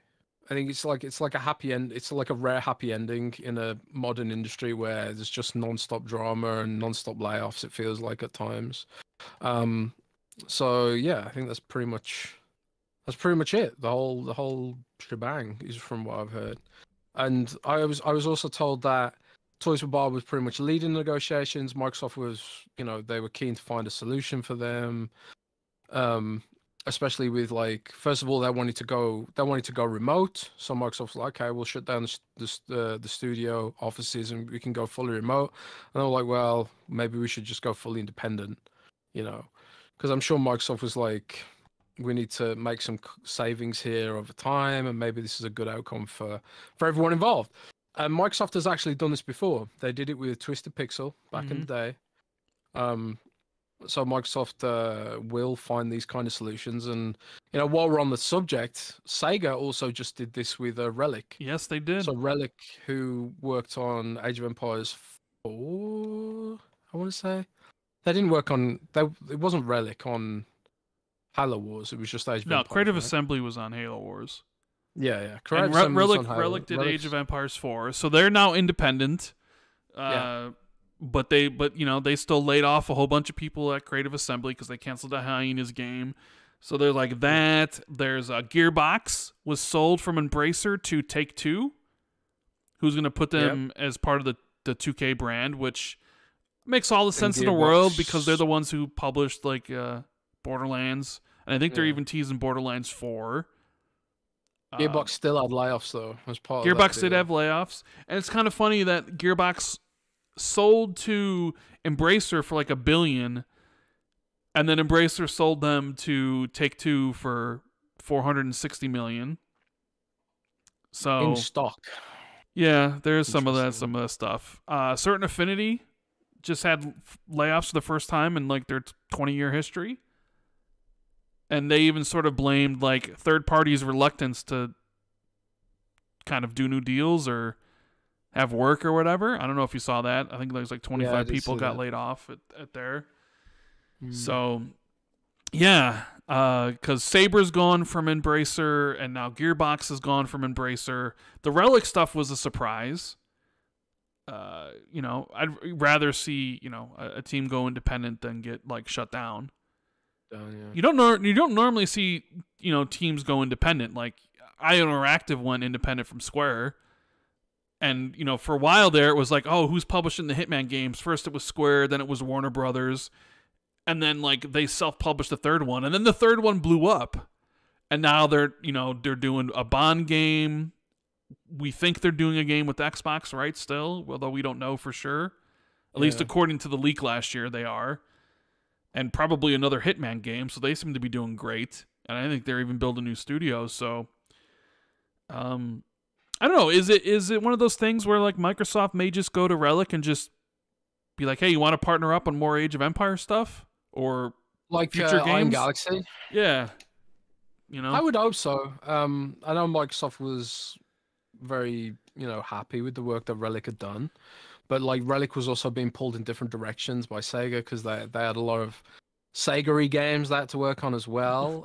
What is a Sega-y game? What is the Total War? I think they worked on. Yeah, the Total War franchise. Yeah. Yeah. So yeah, maybe that could get more focused and maybe do some more Age of Empires stuff.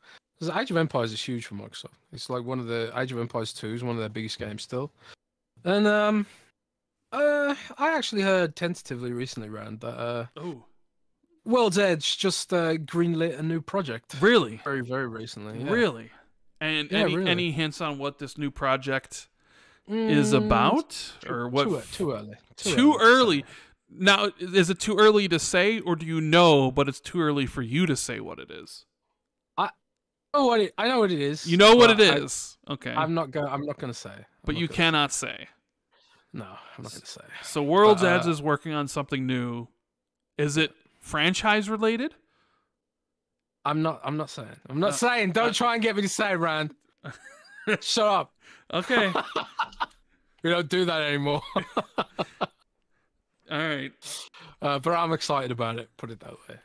All right. So Jez is excited about it, so no one else will be. Right?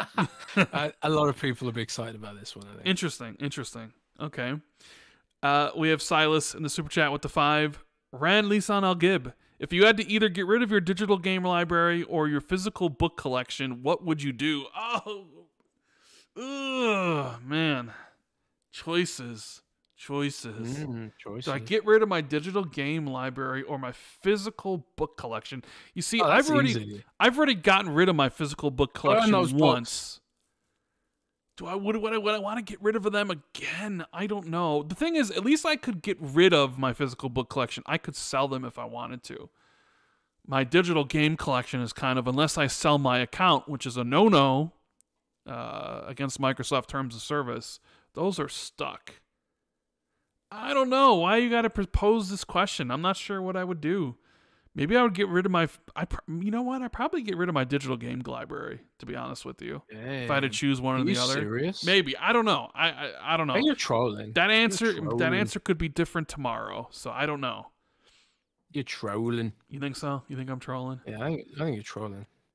A game that had I was kind of surprised. Previews, interviews, Judas from Ken Levine. Yeah. A lot of No relation to Avril Lavigne. yeah, a lot of journalists went out there to interview him and stuff, and I mean, they all call it BioShock in space, which is like, sign me the F up. I know there's a lot of current date hate regarding the BioShock series, especially BioShock Infinite. Especially BioShock Infinite. I don't care. It's just kind of like the Starfield stuff. Like when I was like, "Hey, I like Starfield a lot," people are like, "No, you don't. That game's mid. The game sucks. You stupid Xbot." It's like I don't. I'm gonna upset you. I didn't like BioShock Infinite before it was cool to not like BioShock Infinite. That's fine. You have bad taste in games, anyways. It's too bright and colorful, man. That may be. I was like, give me my Rapture. I don't like this cloud bullshit. But there are a couple. That's my really smart opinion about that game. There are a couple concerning things in here that I'm not really sure how I'm gonna feel about it. But so it's BioShock in space, which I'm 100% for. It has a non-linear story structure, which is fine with me. The main character has a memory loss. Fine, that's how you want to present it. I get it. It's kind of been done before in these games, anyways. Memory loss is a typical storytelling device. They call them white rooms when you get a book when a character has memory loss, right? I mean, that's pretty much the opening of Dragon's Dogma 2 as well, actually. Yeah. There's 3 major side characters: Tom, Hope, and Nefertiti, with Tom voiced by Troy Baker, and each of their narratives occur simultaneously. Your decisions with these characters greatly affects the narrative, and every player's experience will be different. And there's some roguelike elements. Judas can regenerate herself after dying. I guess you also lose your equipment and stuff. That's the kind of thing where I'm a little bit like, I'm not the biggest fan of the roguelike stuff. No, I don't like roguelike. But I am willing... Roguelike feels like... I tell you what I don't like about roguelikes. It feels like arbitrary difficulty padding. Okay. It feels like rather than having like difficulty, come from the mechanics, it's like the difficulty is that you get set backwards. I don't like that so much. Personally, I know some people really like that. I don't really like that. If you die, you lose all of your items and can earn resources for upgrades. Both the narrative and combat encounters will change based on what faction you side with. And they talk about narrative Legos. So the roguelike stuff kind of just, I look at that, I'm like, ugh.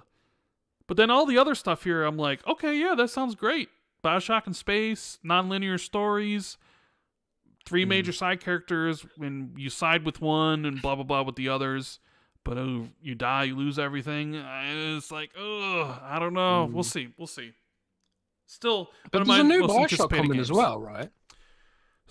Yeah, there was supposed to have been a new BioShock coming for years now. I mean, who knows? Ugh. Who knows? But another game was officially revealed this week. Marvel Rivals, Jez. Ooh. So Marvel Rivals is a free-to-play 6v6 shooter with destructible environments. There's 18 confirmed Marvel heroes like Black Panther, Doctor Strange, Iron Man, Loki, Magneto, Spider-Man, and a whole bunch more. They say they have a robust post-launch roadmap. It's in development for PC with the closed alpha in May with 12 heroes. So we talked a little bit of this about on a kind of funny XCast. And, I mean, it really looks like they copied... It really looks like it's a third-person Overwatch, and they copied that game. So how do you feel about it, being you're probably playing Overwatch right now, right? I am actually playing Overwatch right now. Of course you are. The new hero venture is absolutely sick. Probably going to get nerfed to hell, but oh well, it is what it is.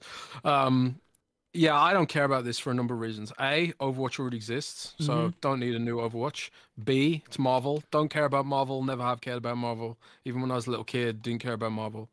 So this is just like not for me, multiplied. So I'm personally not interested at all. The only good thing about it is maybe it brings some more competition to Overwatch and kicks up the arse a little bit. Maybe get a bit more investment or focus or whatever. Apparently they've cancelled the story PvE mode stuff in Overwatch, which on the one hand kind of sad about. But on the other hand, I never played any of the PvE stuff because I play Overwatch for multiplayer, so it's my own fault. You know, I didn't play it, but it also just wasn't that interesting or that good. But I think Overwatch lost a lot of its goodwill when they were like, "Oh yeah, we're doing a sequel because we're doing a PvE story mode."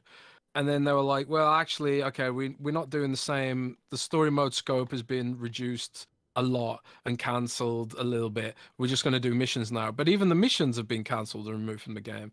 So they're just going full bore into the multiplayer now. And I think maybe it will benefit from having a better focus and stuff, I guess. But yeah, I don't know. I'm not interested in Marvel Rivals at all, personally. But you I'm shocked. surprised me I'm because shocked. you surprised me though because Well, you did make it sound like you're a little bit interested in it. I'm a little bit interested in it, right? You know, I do like the Marvel stuff, and it seems here's the thing: I could try it out and play like 15 matches and be completely done with it, and right? Mm. It does very much seem like they just copied Overwatch with third person, but a game like this makes sense when you think about like the type of games Marvel has or the areas they're in, right? You have single player games and stuff. You have like a card game. Why not have a free to play 6v6 game? It makes perfect sense. The problem is, dude, that whole genre is so saturated. Like, is this game going to be good enough to pull anybody away from Overwatch or from Fortnite or from Call of Duty or from any of the places that you would need to get players from and then actually retain them to be a successful game? It's like the IP is going to get you in the door, right? Because there's a lot of fans of Iron Man and Marvel characters, Doctor Strange. But is it going to get you to stay? Or are you just going to go back to your other games? Is this going to be a thing where a year from now or a year after this game launches, we're talking about on this podcast of, hey, Marvel Rivals closed down, right? Shocker. Because we've seen this. We've seen live service games shut down, from Knockout City to Rumbleverse to a whole host of others, because there just isn't that many players, and the bigger games hoard all of them, right? Or are we going to be talking about this game in 5 years where we're like, Jez, you know what? Marvel Rivals is still going strong, still one of the most played games out there on PC and Xbox and PlayStation. Man, they did it right. And then it becomes a case study of like, why did this succeed and not the others? And obviously people would point to the IP, but we've seen games with the Marvel IP fail. Marvel Avengers from Crystal Dynamics, a huge disaster. Midnight Suns as well. Midnight Suns didn't do good. Guardians of the Galaxy didn't. That led to, Square Enix selling those studios. Yeah, and Midnight Suns was like a critically acclaimed game, but they pretty much killed the whole XCOM genre. I think. I don't know. Like Lord Cognito always told me to play Midnight Suns, and I'm just like, oh, XCOM died for this. So I refuse to play it. I actually think it's sacrilegious sacrilegious on the shrine of XCOM that this game exists. But I'm sick of superheroes, and I didn't even like superheroes in the first place. But there is one reason to be optimistic about this, and that is, I suppose, NetEase is making it.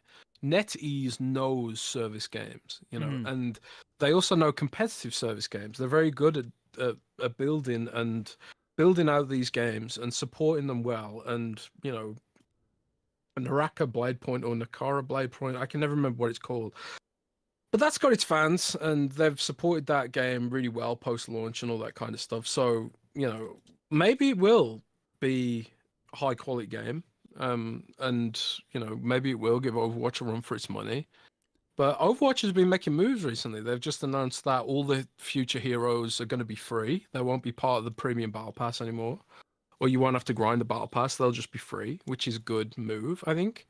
And also, like, a bunch of other changes they've been making. Like, they've given DPS classes regenerating health, which I think is, I don't know, probably a good thing overall. Keeps the games flowing a little bit more. Less time spent being dead. I still think there's work to be done there, and I still think going from 6v6 to 5v5 was a big mistake. But overall, Overwatch seems to be doing well. It's the player base on Steam is going up, I think. I'm sure I read that at some point. Even though it's still one of the most negatively rated games because everyone hates Blizzard. Right. But yeah, we'll see. I don't care for it myself personally, but who knows? Who knows what'll happen? It's funny you mentioned saturation. You were saying like this market's really saturated, and I was sitting here thinking, what market isn't saturated? What genre of game isn't saturated? What genre of game do we need more of right now? Well, no, because I feel like there's too much of everything. No, you see, like when you look at like single player games, like a Dragon's Dogma, like a Dragon's Dogma 2, or like a Jedi Survivor, or Resident Evil, or a Hellblade, those are like they're not designed to be played continuously 24/7, 365, 12 months a year, right? They have their audience, you sell it to them, hopefully you make your money. People play them for 50 to 100 hours, maybe 200 for the super hardcore, but then you're out, right? They have a shelf limit. But the Fortnites and the Call of Duties, they don't. They never expire. They always have new stuff happening, new seasons, new content, new skins, changing the maps, all that sort of. They keep people coming back, spending money. They keep them all engaged, right? So like that's why you could see multiple single player games released. Maybe not necessarily side by side, because I do think it was a bad move to release Rise of the Ronin on the same day as Dragon's Dogma 2. Because I do think it's like, well, you got two games here. Which one are you playing? Which one are you going to spend your $70 on, right? But given enough space between, all these sort of games can continue to thrive and do great. But when you release a multiplayer-focused game, now you're competing with all these other games that are still constantly being played all the time, even though they've been released years and years ago, right? And unlike a single-player game, which can get all of its users in the first month or two, and you make your money, and then everybody bounces, but you're still golden because you've made your money. With this stuff, it's all about, like, we need to keep these users engaged for years. And it's great if we can get them in here for the first month, but if they all bounce, our game's dead because we're not going to have anybody playing it. It's free to play, right? So you don't have that initial $70 purchase that funds it all. It's like, all right, we're going to get a huge influx of users, and as we know, it's usually like a small percentage of people that actually spend money in a free-to-play environment. So you have all these people playing, but none of them are spending money. And if everybody leaves and now, well, there's nobody spending any money, you're not going to have the money for the updates, and how you're going to get people back. So I think like the single player market, or at least that market, it's different than the multiplayer one, because there's different needs, there's different monetization models, and the different things they're going for. So like the success of Dragon's Dogma 2 right now isn't going to impact the success of Hellblade 2 2 months from now. But I reckon it probably did impact the success of Horizon on Steam. That's simply because it was released the same day. If they would have, why does Sony do this? Maybe... Why do they keep throwing Horizon under the bus? I don't know. Like this. I don't know. Who knows? But either way, we have. I've downloaded that, by the way. I'm gonna give it a go. I want to finish the original though. What I might do is, because I'm gonna try streaming a bit more again. I might get the Xbox 2 community on Patreon to vote on what game I play on stream. That'd be good. Because there's a bunch of games I want to play. I want to play the original Horizon, which I do have on Steam. I have the original and my PC's. Horizon. I haven't beat it though. My PC is good enough to stream and your play 4080 is good enough? Yeah, my 4080. Well, I mean, it wasn't good enough before. My previous laptop was not powerful enough, but this one is. So, play some PC games, bro. We got Chris R. in the super chat with the 5. In your opinion, will Xbox enthusiasm be in a better place after the showcase? I wonder if we are just suffering from springtime slow gaming news. Well, I guess that kind of. I think so. I mean, I keep trying to remember. Like, have there been other times when everyone was down on Xbox and it was cyclical? I will say it feels different this time. It feels kind of different. Do you agree with me on that? Yes, it does. And yes, So like the last time people were really down about Xbox was, well, I mean, the most recent time I guess you could say is probably the release of Redfall. Right? yeah, Redfall came out, was a turd. Phil gave that interview with Kind of Funny, which was very like transparent, and negative. you could tell he was, very upset. I mean, even before that, you had the delays of Redfall and Starfield in 2022 to 2023. People were really upset with that. But those are all kind of like minor. Right now, I feel like people don't feel like there's a way forward for the console platform. I feel like I do feel like there's this, where do we go from here? And Xbox isn't giving us any answers right now. Aspect to the community. Fair or not, fair or not. I feel like that's where a lot of the headspace is right now. And Microsoft isn't giving anyone any answers. And maybe it's just a case of like, we need to wait for new hardware news. We need new games to be announced and stuff like that. I do think, okay, because there's a lot of ways you can take this, and I think we can tackle the death of Xbox thing. So it's like, Xbox enthusiasm will be in a better place after the showcase. I think so, because I think people want to see new games. They want to see what their games look like. They want to get release dates and stuff. Now, obviously, Xbox releasing their games on another platform, that cloud is never going to go away, right? Like, Xbox could show, here's a first look at gameplay of Perfect Dark. People are just going to say, I'll wait to play it on my PS5. Fair enough, because Xbox opened that Pandora's box, and it's never going away anytime soon. But you could be excited about all the things that you see there, and that excitement could be, tangible. Now, some of the other, because all this sort of stuff is also kind of, people get, they see other articles, they see headlines from other places, like the article from VGC about Phil Spencer essentially being the savior, but essentially killing it.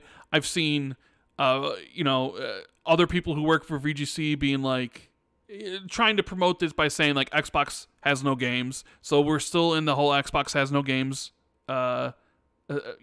pocket essentially. But then when you hear things like this, that some publishers are reportedly questioning support for Xbox amid flatlining sales, I mean, of course, this is going to drown. It's not going to get anybody excited, right? When you constantly are reading all this stuff from reputable journalists like Christopher Dring, who does GameIndustry.biz, he said while he was at GDC, a lot of the talk there is essentially that Xbox's performance in Europe is just flatlining, and that one major company who released a big game last year said, I don't know why we even bothered supporting it. And, as a consumer, as someone who games primarily on Xbox, when you see this sort of stuff, yeah, it does dampen the enthusiasm that you have to just, about Xbox or their lineup and what they're doing, when you constantly are seeing, hey, there's this indie game that was coming to Xbox, now it's not coming to Xbox. And it's like, it's skipping. That Erebon Shadow game that they had at the showcase in 2021, that was coming to Game Pass day one in Xbox, well, now it's not coming to Game Pass at all, and not coming to Xbox. It's just going to be released on PC, and they said they're going to be working on getting it to Xbox at some point. I guess because they left their publisher Raw Fury, so now the game is whatever. You see that sort of stuff. You see some of the other, these comments. It doesn't make you. It doesn't make you, happy. It doesn't make you. It makes you question. It makes you concerned about the future of the hardware, and that goes into the excitement.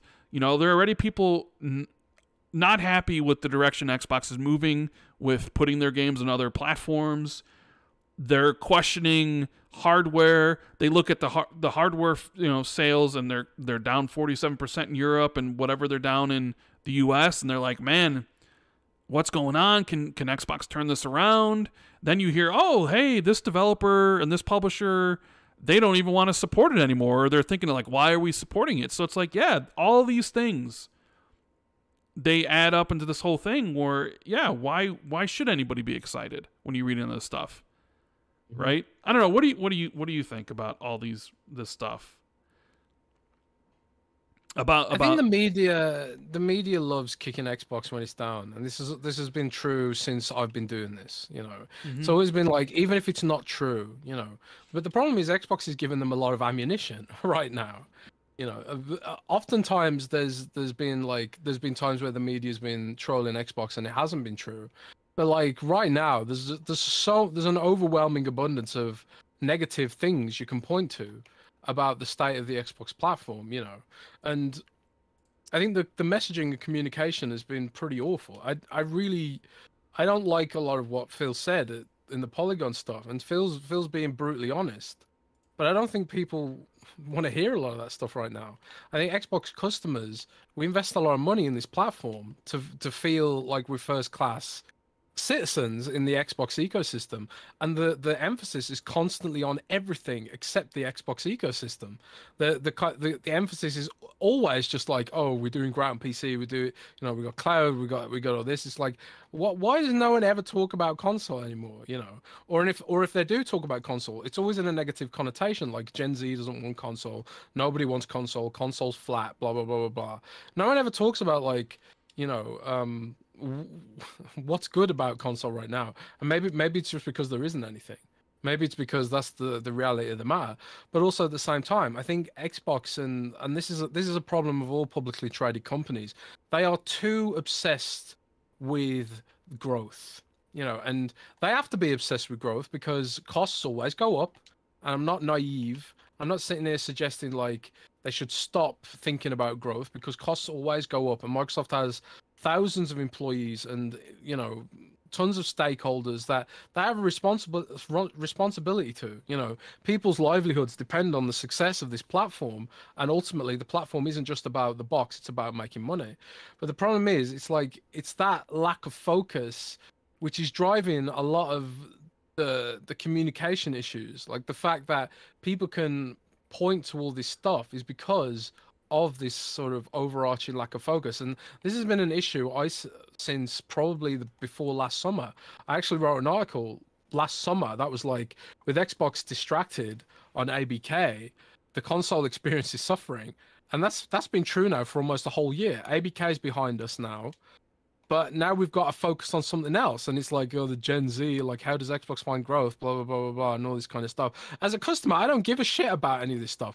Finding growth, that's a Microsoft problem. Microsoft, yeah, find your growth. I don't know why I have to hear about that. Keep that shit to yourself. I want to know what you're doing for me. What is the story for me, and as a customer, what is that? Where's the interest lying there? But we are going to get that information. It's going to come at the Summer Game Fest and stuff like that. But I don't want to wait till then. I want to know fucking now. I want to know now, because you put so much negativity into the ether and given us nothing in return. There has to be some kind of trade-off here. We haven't seen any trade-offs yet, or even heard about them. All we've heard about is Gen Z this and Gen Alpha bad, and console gaming dying and not growing. Not growing, this so we need to do this or whatever. Yeah, I don't give a fuck about any of that stuff as a customer. I care about it as an analyst or a writer, but I don't give a fuck about it as a customer. If you're gonna put something negative out there, there has to be like some positive trade-offs. And I shouldn't have to read between the lines or find tea leaves and whip out some fucking magical lexicon of do some kind of magical ritual to find out what the hell's going on with my console investment right now. And it's not just investment in monetarily, it's investment like in the hobby in general. Microsoft's not doing a great job of really giving us a trade-off here, and that's why it feels different this time. And the worry is that there is no trade-off. The worry is that they're not saying anything positive because there's nothing positive to say. But the thing is, I know that they're cooking. I know they are. I know they are. I just don't know why they're just, being so slow about bringing some of that information to fruition. I feel like we deserve better. We deserve better, and we deserve faster information than what they're giving us. But that's just me. Mm. I was thinking about this the other day, about the journey that this generation has taken us on, right? You know, like, people were on Xbox for their lack of first-party games, most of last generation, and they responded by buying a bunch of studios in 2018 and 2019, and then buying Bethesda in 2020, and people felt like we were on the cusp of, like, all right, finally, the promises that you made and the investments that you made, we're going to be starting seeing. Well, obviously COVID happened and whatnot, but there was a point in time in 2021 when, Microsoft won Publisher of the Year that year, right? They had a great lineup of games, from Microsoft Flight Sim to Psychonauts 2 to Forza Horizon 5 to the launch of Halo Infinite. If you remember, we were in that pocket, fall 2021, and everyone was like, this is going to be the new Xbox. Great releases throughout the whole year, and we're just going to continue, and everything's going to be great, right? And then January happened with the announcement of ABK. And suddenly now all the talk was about ABK. What's going to be exclusive? Will Call of Duty be exclusive? Oh my God, right? We learned that Call of Duty wasn't going to be, but there was legitimate arguments made by people that this acquisition was going to completely destroy Sony, that Sony was about to be driven out of the console market that they're the market leaders in, that Microsoft was about to create a monopoly, and that Sony and Nintendo were going to feel this monopoly. Right? There was a lot of, fear from PlayStation fans that Sony was going to get run out of the market, that they were just basically going to get run ramshot over. And Xbox fans were cheering it because it's like, all right, this is another example, like, of Microsoft's investment of, like, here's these studios in 2018 and 2019. Now we level up to Bethesda. Now we're leveling up to Activision Blizzard. Right? Game Pass is going to be booming with Call of Duty and all the Bethesda games on there, right? But then as 2022 went on, you got the delays of Redfall and Starfield. People were really upset. And the only games that came out that year were Pentiment and Grounded in early access. And I think 2022 was like the beginning of, I think people were willing to give Xbox a second chance. After everything that happened with the Xbox One, I think people we're willing to give it a second chance. And when that happened, if you look at, like, the console sales between 2021, the launch, and 2022, everything was in line with PlayStation until essentially the end of the year when they had nothing. And I feel like once they delayed Redfall and Starfield, I think the people that were willing to give Xbox a second chance were like, nah, it's the same old Xbox. They can't do anything right. They can't release anything on time. Right? And you get to 2023, and it starts off good with the Developer Direct and a Hi-Fi Rush, which was highly acclaimed, but then you shit the bed with Redfall, and that's a disaster. And that's a game that you had been hyping up for 2 years at that point. You get to Starfield, and while I love Starfield, and there are plenty of people that do love Starfield, it didn't do, at least critically, what previous Bethesda big RPGs did. Now, it may have done well enough for Xbox. They talked about it, how it drove Game Pass subscriptions, all that sort of stuff. But I don't know if it hit in that, like, area they wanted it to be, where it was like the next cultural touchstone, like the next Skyrim, where it's played for years and years and years and has all these users. And then, you release a Forza Motorsport, which nobody really even talks about anymore. Kind of just came and went. You start 2024 off, and all you have are the rumors of you releasing games elsewhere, and then you confirm those rumors. People think, like, the hardware platform is going to be dying.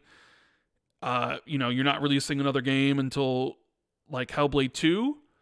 And when I lay it out, like, the timeline like that, it's almost like we went from Xbox in 2021 to being like, this is the new, like, they're on the cusp of doing all this, and they really haven't still in 2024, you haven't reached that consistent release quality and cadence yet. We're still working on that. But then also, we went from the ABK deal of Sony was about to get run out of the business and Microsoft was about to have a monopoly on everything, to people questioning Microsoft's commitment to Xbox hardware, thinking they're about to leave it because nobody's buying it, and that now you have publishers questioning about whether or not they should even support Xbox. In just a span of less than 2 years, it went from a monopoly to essentially Xbox is dead. Like, am I wrong? Is my analysis of that situation off base in any way? Because I remember what it was like. People was like, they were worried. PlayStation was so worried that their fans were like, "Oh, it's over." Like Xbox, and now it's like they're celebrating because they're getting Xbox games, and it looks like publishers don't even want to put their games on Xbox, and everybody's skipping on it. Where did it all take that U-turn, Jez? What happened? I don't know, man. It's just, I don't know. It's kind of, it's all gradual, you know.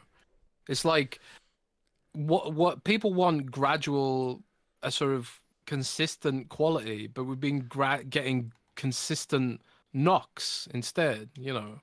And maybe it's not fair. Maybe some of it isn't fair. Maybe people aren't giving Xbox enough credit for the good things they've done, you know, backwards compatibility, Xbox Game Pass being like, you know, consistently great value. Kind of started taking that for granted a little bit. You know, they did have Pal World in January, just by now, and they announced that I believe they announced this that Xbox had its highest usage ever in January, partially thanks to the virality of Pal World. You know, but that should have been like every month, you know. And I'm not saying you can theoretically have a Pal World every month, but that's one thing once isn't enough. You know, you've got to have that consistency, and this sort of like this North Star they've had since forever of having one big game release every quarter, just has never materialized. And maybe COVID's partially to blame for that. Maybe inflation's partially to blame for that. You got to remember one thing about inflation, like America's inflation, you know, everyone complains about America's inflation being like, what is it? I think it's 2-3% or something. It's way higher in a lot of other places, like way higher. And especially in the UK where a lot of Microsoft studios live. So a lot of those costs have gone up, which undoubtedly impacts hiring and has all sorts of knock-on effects. And, you know, so there is something to be said about, you know, the fact Microsoft has a challenger status, and I think the challenger status position, they have to work harder. You know, when you're in that position, Microsoft does have to work harder. But at the same time, they've spent so much money. And we've just been constantly sort of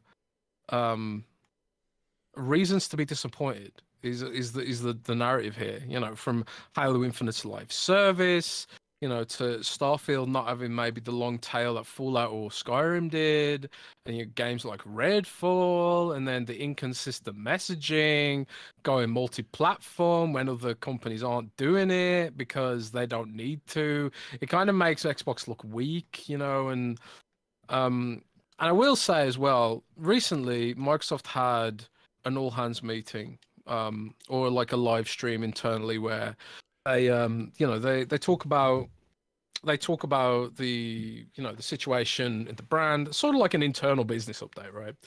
They did one of these recently, and one of the speakers was Matt Booty. During this panel, you know, which I confirmed with multiple people, you know, because Microsoft, they blasted out broadly. They had to have known this was going to leak. You know, so because it did go out to a lot of people. Microsoft has thousands of employees now, so it's not easy to keep a lid on this kind of stuff, and that's why I suppose they do sound a little bit corporate even internally, because they do sort of make them with the view that they probably are going to leak because there's so many people, you know, paying attention to it. But One thing that I thought was interesting was Matt Booty apparently at this meeting acknowledged that the multi-platform strategy had stressed the brand. And I thought that was interesting. The fact that this was acknowledged in a fairly, not public way, but that acknowledged the fact that it had stressed the brand. He specifically also said apparently, we don't think it's damaged the brand, but it has stressed the brand or something along that line. And I'm paraphrasing because I haven't heard it myself. I'm just sort of getting it secondhand, but it's something they're monitoring, and I think like a lot of people are talking about the 4 games that they've announced for this. They're all pretty different games in a way. They're all different budgets. They're all different sort of types of game, and they've all got sort of different intents behind them. And I just saw that True Trophies put out an article because the True Trophies track trophy data on PlayStation, and they can use the activity for PlayStation trophies to get some indication of how well a game has done or how a game has done poorly. And like I think we said on the show, Pentiment ain't gonna move the needle for anyone. Lo and behold, according to True Trophies, nobody bought Pentiment on PlayStation. It didn't even debut in the top 200 games or something like that. Mm-hmm. And Hi-Fi Rush didn't do much better either. I think it was the top. It was like 140. But even still, like why would you release it during the week where there's 2 other releases, one exclusive with Rise of the Ronin and the other like the big release Dragon's Dogma 2? Exactly, and bad planning on that. If you wanted it to be successful, I guess. Yeah, but that's exactly it. Do they actually want it to be successful, or is this just part of a data collecting exercise? And one of the data points that they have to be looking at, which is like part of what Matt Booty was talking about, is how much it's going to damage perception of the brand. And I do like this whole discussion we're having right now really started when I was saying like it feels Xbox community has had low morale before, but right now it feels different. Mm-hmm. The low morale feels different. How do you measure that on a spreadsheet? How does Microsoft track that on a spreadsheet? And one of the things that's important to remember, and again, I'm just taking this on faith because I don't really know. I don't have the data in front of me. But there's different types of communities on Xbox. There's the people who just play Call of Duty, Fortnite, FIFA, Madden, and all that stuff. We talked about that before, the casual audience. And there's the core audience, the people who really invested in the hobby. Maybe they spend a lot of money, and maybe they also evangelize your brand. They listen to podcasts like this. Maybe they make their own podcasts, like we did. We're in that hardcore audience, right? And I suspect that in a lot of ways we're driving the brand with our investment in it, whether it's monetarily or just being part of the hobby. I built a whole career off liking Xbox, and being invested in the brand and the hobby.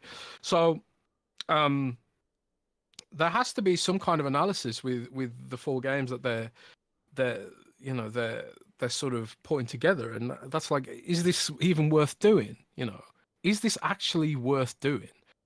Are they going to have data here where it's like, well, look, these games didn't sell anything, and look how much damage it's done to the brand, And maybe that's the kind of data that Satya and Amy Hood need to see, and they'd just be like, okay, you're right, we shouldn't do this. And maybe it's not worth it, or maybe we just do it for the service games, and we've got hard evidence that doing it for single player games is too much of a self-destructive exercise, because right now, like even the Geeky Nerd says in the chat, what's the next 4 games? And the Pandora's box is open. Every time they announce a game, people are just going to say, well, I'll wait for the PlayStation version. There's no evidence to suggest that won't eventually be the case, that all the games come to PlayStation. There's no real evidence right now. I mean, I can sit here and say that I've been told that Starfield is not in development for PlayStation right now, but even I don't know what's going to happen in a year or two, and if you are someone who's like considering what console to invest in, why would you invest in Xbox when even the mere possibility of those games going to PlayStation exists, when the opposite isn't true? There is absolutely no possibility that you're going to see God of War on Xbox. Everybody knows that. Everybody knows that, you know. And Microsoft might believe that it will happen someday, but willing it to happen isn't going to pan out for them, I don't think. But yeah, it feels different at the moment. I might write about that. But yeah. But I do want to end this by saying I do think Xbox will be fine, because I do know that they have hardware plans for a long time coming. We need to and talk about the dude, Phil Spencer really wants this handheld, Jez, right? Like, yeah. So, and we know they've got plans for good games, and there are loads of games coming. And even though some games have skipped the platform, it's not many games, you know. And it doesn't. It should be 0 games. It should be 0, but it's like unless it's like a technical limitation, like Switch, where games skip the Switch because it just can't run on it. Like, it doesn't matter that it's. Because you never hear anything like, oh, we're skipping PC or PlayStation. Just doesn't happen, right? But Xbox is kind of like, oh yeah, we can afford not to put our game on Xbox. That's not going to affect our business. That's not something you want to hear. Granted, like, none of the games that are skipping are games that like I particularly would care for, but I still think that is a concerning thing.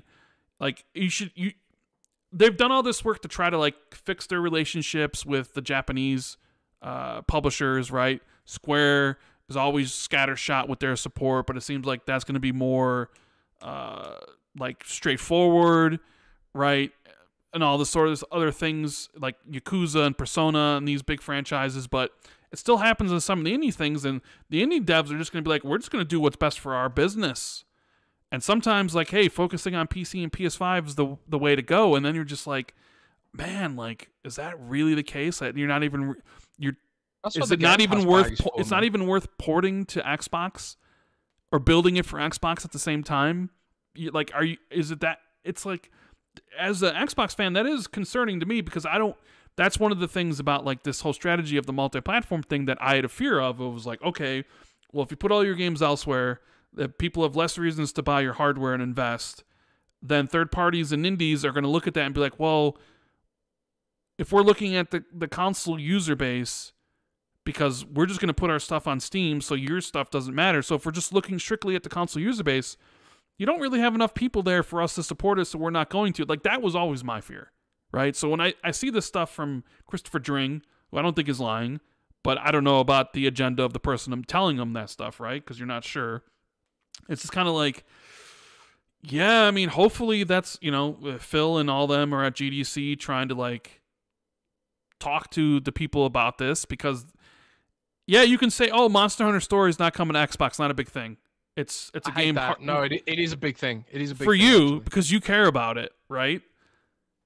But it doesn't matter until it's a game that you care exactly about, right? So this is something that needs to be fixed, and I don't know how you fix it. The only way to fix it is like build a platform that has bag, man. million. Yeah, but then it's like, but Christopher Dring says that there's less emphasis on Game Pass. We've seen I don't think that's true. We've seen posts from indie developers that the gold rush is over, that Microsoft ain't handing out the contracts like they used to be.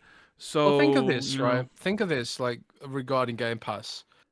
You have to presume that Call of Duty and other Activision games are going to have a positive impact on Game Pass. Yeah, you got to presume that. You would hope. And and you think of this, like, when Call of Duty starts going into Game Pass, and it will, that's going to be a lot of extra money for them to play with and basically buy support for the hardware, without hardware, there's literally no real point in doing Game Pass. And I think Game Pass, like Phil's described it previously, as a content fund, and it has a huge amount of revenue and a huge amount of money is being made from Game Pass right now. And even more money being made with Game Pass. There's a lot of things they can do to boost Game Pass, and Call of Duty is one of them. ABK back catalog's another one. More perks, more deals. I noticed they put a Riot Games button onto Game Pass on PC recently. Like when in the latest update, the latest version of Game Pass for PC, there's a big old Riot button. There's a big old EA button. So yeah, I mean, that's how you solve this, is by giving devs a reason to invest in the platform via Game Pass. That's why I don't believe there is a de-emphasis on Game Pass. And maybe some indie devs didn't get a Game Pass bag this time round, but that doesn't mean that there's a de-emphasis, I don't think.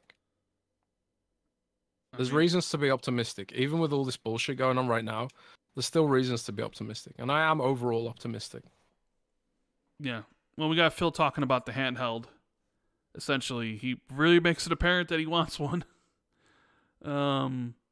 He says, I just want to be able to boot into the Xbox app in full screen, but in compact mode, and all of my social experiences there. Like, I want to feel like the dash of my Xbox when I turn the television on, except I want it on these devices, because he's talking about, like, what Lenovo and Asus are doing.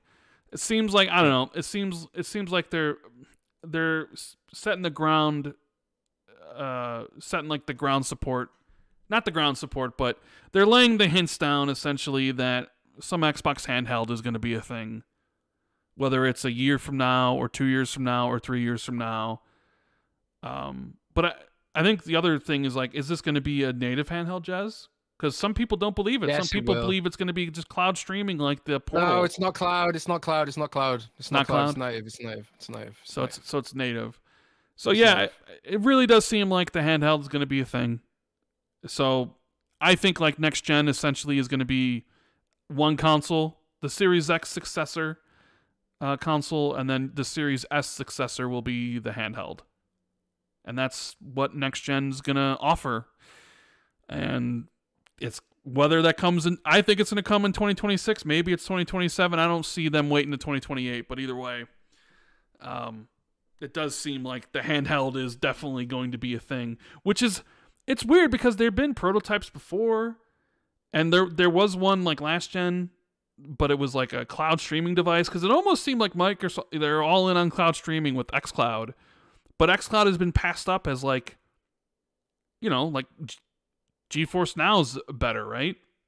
And now it's like, oh, now GeForce you're doing Now kicks the shit out of cloud. Yeah, now and then like cloud now is too expensive, man. It's too expensive to be anything more than an option right now. That's why they don't market it and they don't push it. And they've got their foot in the door for when it gets cheaper and for when Apple gets regulated to fuck. But right now, it's not something they're focused on. Native is basically like way cheaper because it's like you get people to run the game off their own electricity rather than yours, right? Right now, Apple's not letting that market become a thing. But maybe that'll change in the future because, you know, the Department of Justice has just sued Apple for antitrust in the mobile gaming, mobile industry in general. We've already excellent effect in the super chat with the $6.99. Does a game deserve a 3 out of 10 if it's not broken or buggy, but is simply not your kind of game? These ratings by IGN are confusing. I don't know. A 3 out of 10 to me is just like awful game, regardless of whether it's broken or buggy. I mean, I guess you could say that, you know, it's not your type of game, but I don't know. You would think people would use the whole scale. That's why, like, I'll give a game a 10 out of 10. Because if you're not giving a game out of 10, then your scale is essentially a 1 out of 9. But then hardly anybody gives games a 1, 2, or a 3. So what is really your scale? Is it just a 5 to a 9? Right? But then again, I don't know if most people even know what a 3 is. My scale is 7 to 10. You know, I don't even have time to play anything that's lower than a 7. Like, I don't even think most people even have any idea of what an actual 3 out of 10 video game is. Right? I do. Walking Simulator. Well, you know, I do because I play a ton of them, but I'm just saying a 3 out of 10? Yeah, piece of trash. Joe Repco, aka Flame, member for 33 months. Good afternoon, Xbox 2. All the news from GDC and even PAX regarding Xbox. Is Xbox's long-term approach hurting them too much in the short term? I guess, yeah, that's a good question, and I think it probably is. Yeah, I think it is. I don't think it's worth it. I mean, I think they should have just done Sea of Thieves. The other ones just make no sense. Nah, they should have done Sea. I think you could have done Sea of Thieves and Grounded. Hi-Fi and Pentiment make no fucking sense. Unless like you were trying to really appease your developers at Tango that really wanted it there or something. But then they're probably appeasing Josh Sawyer for putting nobody nobody cares about Pentiment. Nobody cared about it when it came to Xbox. Nobody bought it. Nobody really played it. The same thing. Nobody can play it on Switch, and nobody can play it on PlayStation. It's an indie darling that gets good reviews from the reviewers who play it. But honestly, nobody is spending $20 to play that game. No. I hate to say it. It is what it is. Joaquin Branch says, "What in the world is happening with Ubisoft or at Ubisoft?" Yeah, I saw some of that reporting from Tom Henderson. Yeah, I mean, yikers.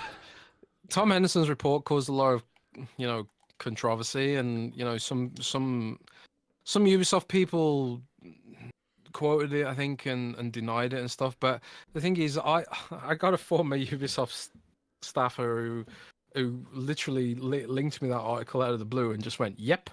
Yeah. Yikes. So it's the thing when you're in such a huge big company. It's like everyone can have two people can have a completely different experience working in the same company when there's like 1,000 developers working on a game.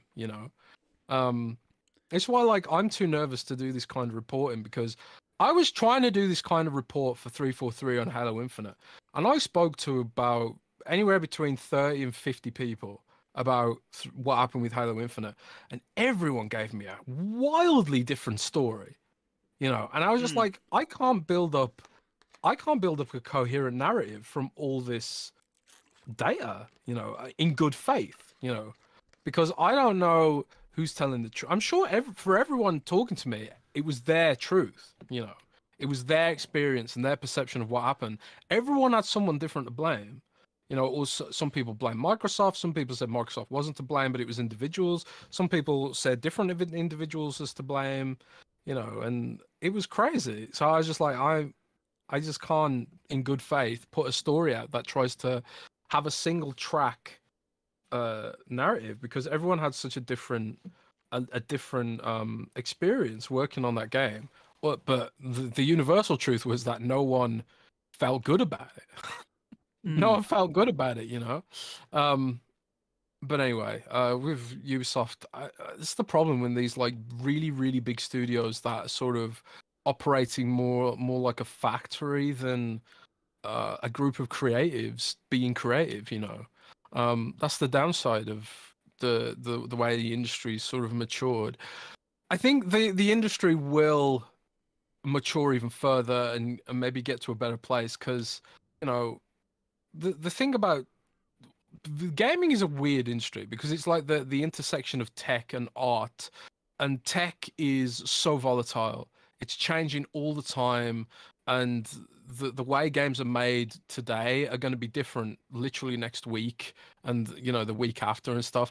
I've worked in tech. I used to work in web design, and like I took a break from it, and then I come back and it's like, oh, everyone does everything different now. And then like you take another little break and it's like, oh, everything's different again. And that's web design, which is potentially far simpler than making a AAA video game. So I don't know. I just ultimately just want the best for everyone involved. The layoffs suck. Crunch sucks. Toxic workplaces suck, no matter where you're working. And it shouldn't have to be this way, but that's capitalism, baby. Randy Johnson with the 5 baby.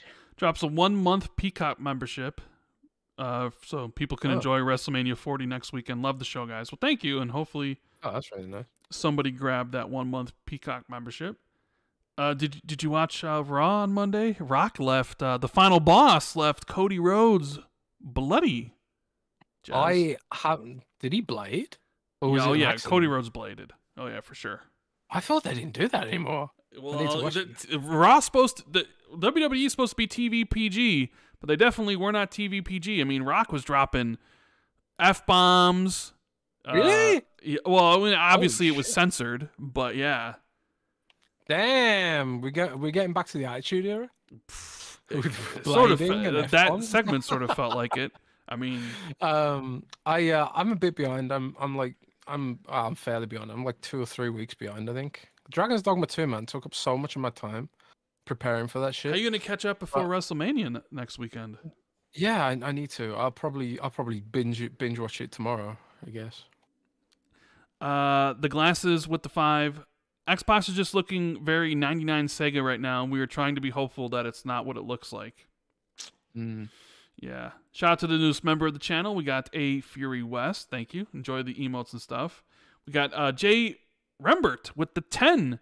I own Microsoft stock, but not enough to be on the board. If I was on that board, I would do everything in my power to fire whoever's idea it was to put those 4 games on PlayStation, no matter whose idea it was. Okay. We got Supernova with the 5. Hellblade 2 is 2 months left until release and still weak marketing, just tweets. If the game's bad, I can see media going shredded for 5-year dev time. I would imagine the marketing will pick up. People have the same thing with Starfield, and then it all sort of hit. Games tend to market a lot more when it's closer to release. So yeah, what game does marketing 2 months out really? I mean, especially like if it's a game like Dragon's Dogma where like they can say like, okay, here's a trailer for this class, and here's a trailer for this class, and here's a trailer for this class, which is what they did for Dragon's Dogma. Every week there was a new mini trailer for each vocation coming out. Fine, but how do you do that for a game like, Hellblade, which is a narrative adventure game, probably linear, small experience. Ninja Theory is still a small team, tight knit, whatever.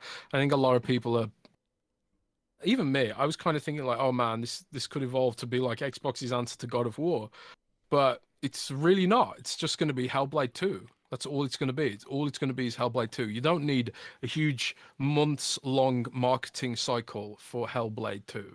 You don't need one, Yeah, the marketing will pick up, but it's not a big game. So it's a pretty game, but it's not a big game. Baldy McNose here with the 20. Rand Jez, do you think Xbox is reviving the back compat program since now they own Activision? I personally think they are not, since they are shutting down the 360 storefront this July. I mean, I think they are. The rumor is that they were going to open up the back compat and then like get some Activision Blizzard games and then, do that. And then I don't think the back compat program is going to be like officially opened up again, but well, the back compat program isn't going to kill back compatibility.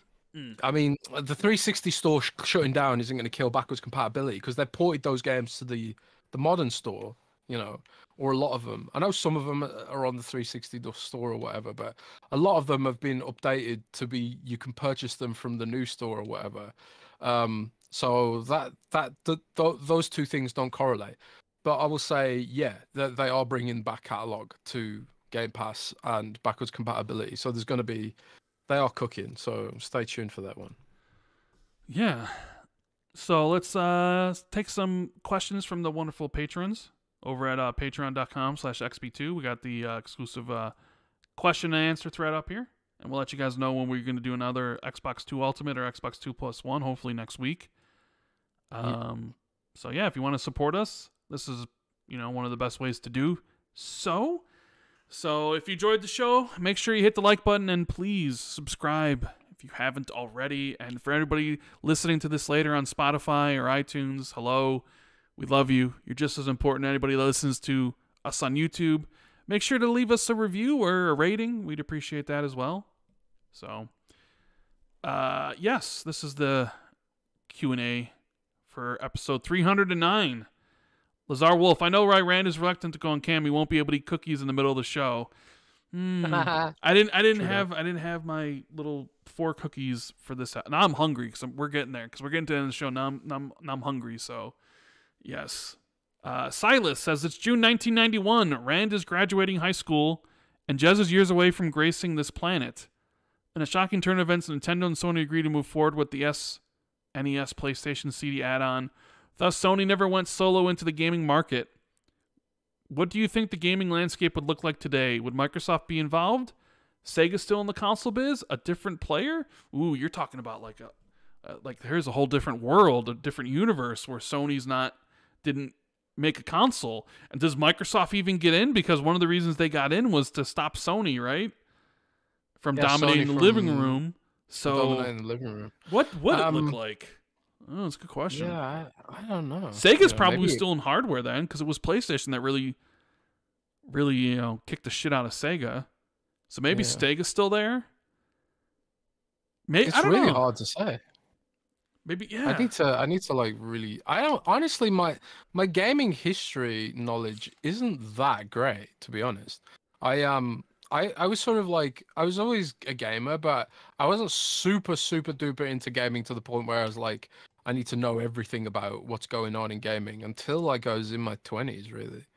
So I'm not sure what I would say there. Maybe some people in the chat have suggestions. Yeah, I don't know. It's a That'd good be question, though. very interesting. I mean, Nintendo's still around. They're doing their thing.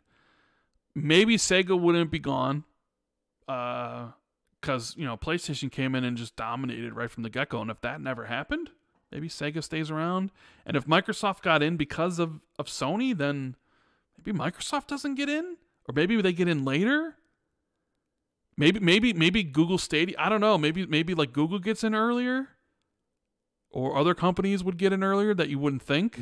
That's very interesting how things could be completely different. Yeah. Maybe we'll have to look at like Earth 121 to find out, right? Is that from DC? I don't know. Monkey versus Tramp says, "Evening, gents. With WrestleMania 40 being a week away, can you both now, live on Xbox 2, acknowledge the tribal chief Roman Reigns and the wise one Paul Heyman in front of the Xbox community?" Jez, Man. will you throw up the one to acknowledge Roman Reigns as your tribal chief? Nah, No? fuck Roman Reigns. Roman Reigns What? blows the shit out of me, man. I don't like Roman Reigns. I don't like Roman Reigns, man. I acknowledge my tribal chief Roman Reigns and the final boss. I appreciate The Rock. Meh. I appreciate what Paul Heyman's done for wrestling, but it really annoys me. I think he's really slimy. I know that's his character, but man, he's no Paul Bearer. So. Bring back Paul Bearer. That's a good question. A good statement. Hugh says, hola, amigas. My question for you this week is a little spicy. Console warriors often talk about PlayStation exclusives such as God of War and Spider-Man, but never seem to mention the hundreds of games which skip the Xbox platform each year, aka the de facto exclusives. If we take a look at the PC or PS5 section on Gamatsu, we can see so many of these de facto exclusives on display. Why is it they never mention them in their arguments? I understand they are often smaller games, but the sheer volume of games offsets that. And he gives a link. I mean, Xbox talked about that and their whole reasons for why they should be allowed to buy Activision Blizzard, where like Xbox said they had 50 exclusives and PlayStation had like 280, right? And, because I think a lot of those, de facto exclusives are small, right? And either like not good or games nobody's ever really heard of. So nobody uses them in arguments because I'm sure those console warriors are talking about haven't heard of those games. So nobody brings them up because it's really about the first party games of PlayStation versus the first party games of Xbox. Not necessarily about games that are exclusive to either one for either, whatever reason, whether it's a money hat or whether it's because, one skipped because they couldn't finish it in time or whatever. And he goes on to say, the Polygon interview, if we assume the next Xbox is a console-like gaming PC, aka the Steam machine, it would mean they can get access to all these games, some of which are exclusive to PC. This would technically allow Xbox to leapfrog PlayStation with the sheer amount of games available on their system.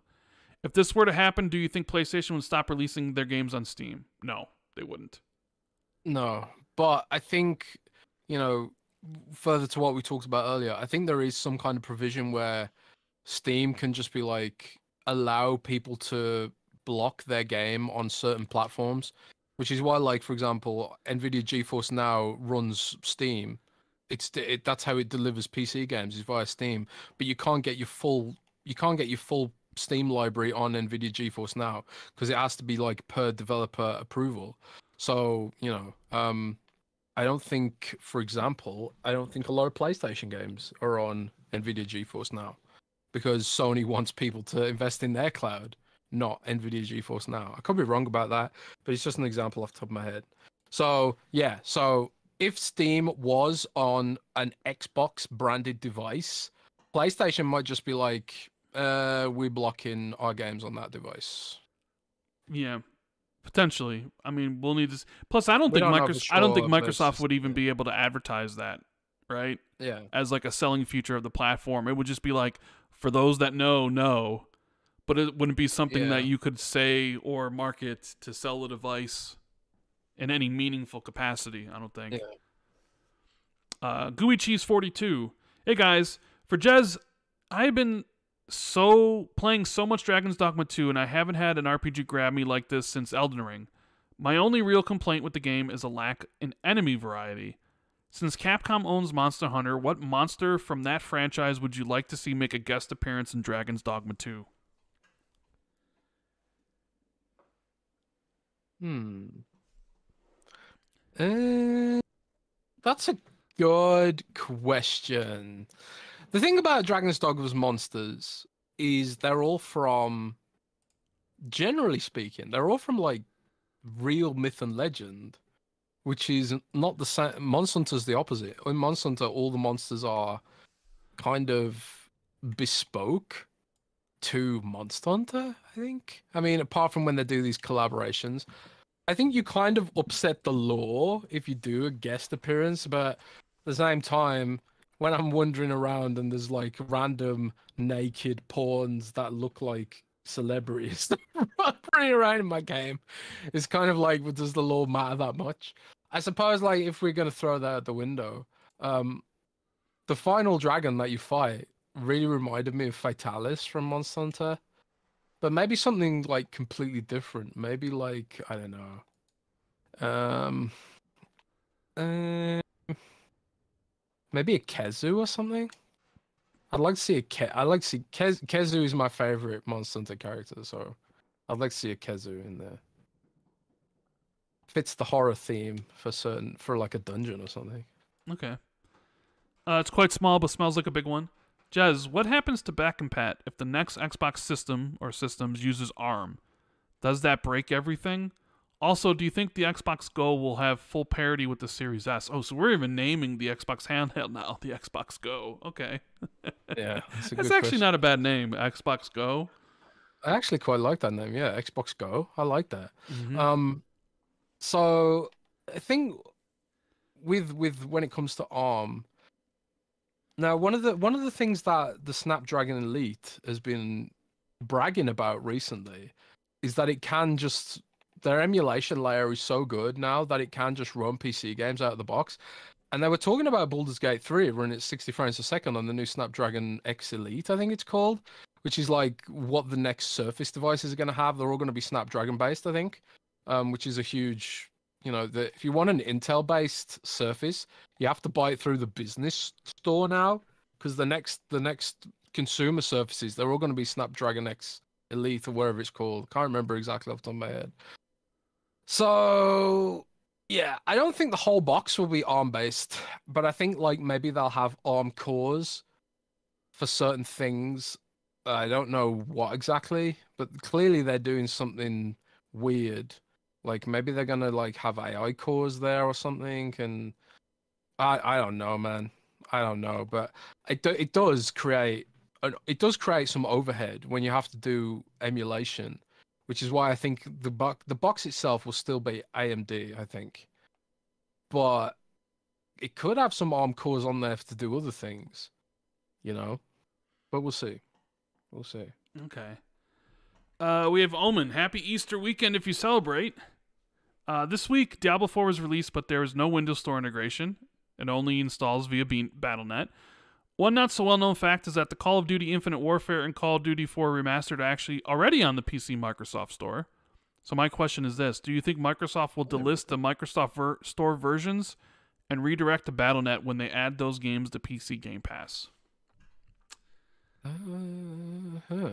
Oh yeah, Call of Duty Infinite Warfare is on the Microsoft Store. I did not know that. And so it's called, yeah, but I think they're the only ones, that and COD 4 Remastered. So yeah, that's a good question. I don't know what they've probably got a long-term plan in mind for how this all works in the future. I don't think they want to maintain two separate entities. They probably will want to consolidate it in some way in the future. Personally, I think they should just put everything on Battle.net, including Game Pass. But I doubt Microsoft sees it that way.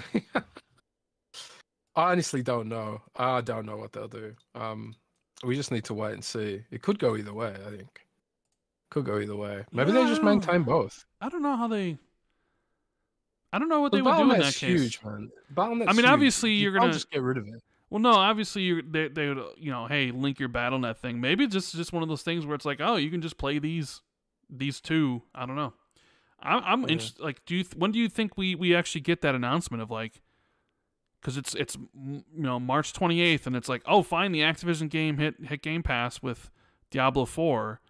The deal's been completed in October.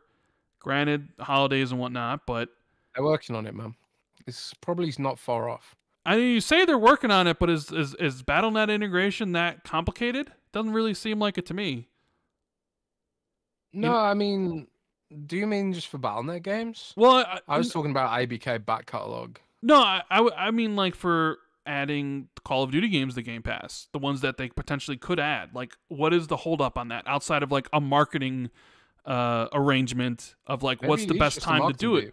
Well, maybe that's what Sarah Bond's little meme was about. Well, true. Because I was saying, like, if you have the BattleNet integration already up for Diablo, then it can't be that difficult to get it set up for Call of Duty games there, and the games are already on Xbox, so you could be like, what's the holdup for some of this stuff? Why is it taking so long? When with Bethesda, most of their catalog was up almost instantly, right? It's about to be April, and you got Diablo 4. Are we going to have to wait to the summer showcase, or are we going to have to wait to whatever Sarah Bond's about to tell us in this whatever thing she's recording for? There's announcing the PlayStation version of Halo, dude. Oh, jeez.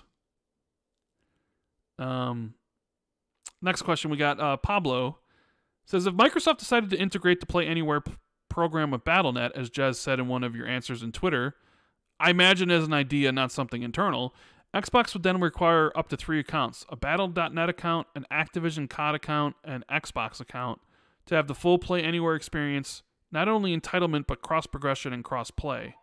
My question to you would be, do you really think that could be feasible to implement and easy for the users to understand? The current Play Anywhere is already unknown to many, and this seems to make it more weird. The truth about that is that you can just sign up with an Xbox account on everything. So, like, when you download Battle.net, you can just click the Xbox button, sign in with Xbox. Same with COD, Activision. You can just sign into all of them with Xbox. That's what I do. I just click the Xbox button and sign in my Xbox account on all of them. So, yeah, I mean, it creates a separate account, kind of. And I suppose it is a little bit annoying to have so many different account systems and platforms and stuff. But I don't know. Look how long it took them to consolidate Minecraft. So, like, you need a Microsoft account now to play Minecraft. That took how long for them to do? 10 years? To move people over? Don't expect that to happen soon. So, look at Minecraft for an example. So, I don't know. We'll see. People really want to play a game, they'll figure it out. Sean Kramer says, all the talk around a handheld. No, let's play 4D chess instead. First, you have your powerful console for couch gaming, but then to increase your partnership with Epic, grow in the mobile market, the ultimate cloud experience, truly taking your games everywhere, the ultimate companion device to your home console, introducing the Xbox phone. Obviously, no, but can we imagine? Oh, man, if you brought back Windows Phone? Do it. Someone at Microsoft recently suggested to me, right, that Microsoft won't get rid of Xbox console because they learned their lesson from Windows Phone. And there was an interview last year where Satya admitted that them killing Windows Phone was a big mistake, because one of the things that they could really do with right now, this second, is a phone platform. Because right now, this second, they have something that could really differentiate them from Apple and Google, and that's AI. Like their open AI stuff is miles ahead of Apple and fairly ahead of Google. So like this could have been one opportunity, the one opportunity that Microsoft could have to actually make Windows Phone a feasible option. And also the cloud stuff, cloud gaming, that could also make it an option. They could have, even native gaming, with the new Snapdragon chips that are coming down the line, and how powerful you can have games running on iPhones and stuff. Like they got Resident Evil running natively on an iPhone now, and you got to presume that it'll only get more and more powerful. But Microsoft pulled out, so now they have no skin in that game, and coming from so far behind, they'll never be able to catch up. So like, even though today Microsoft might be like struggling in the console space, if they pulled out completely, there might be a technology or an innovation at some point which really gives them an opportunity to leapfrog, and they'll have pulled out. So I don't think they'll make that mistake again with Xbox hardware. But unironically, yes, I think they do need to be in mobile. I think they should bring mobile Windows Phone back even now. I think they should.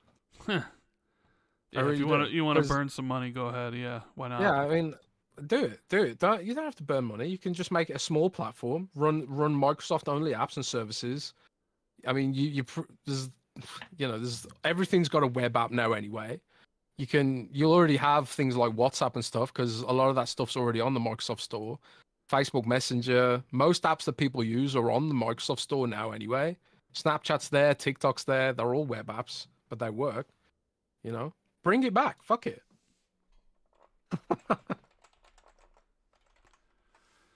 Xbox phone. Let's see what we got here. Somebody just sent me a link that showed showed me Grounded and Sea of Thieves are beating Destiny pre-orders in the PlayStation Store. Yeah, it's interesting. So I wonder if they'll just like Destiny's dropped off, man, hasn't it? Yeah, it kind of has. Right? We have Guts Since saying, shouldn't Jez have to finish Fallout 4 before he's allowed to constantly complain about having to wait for Fallout 5?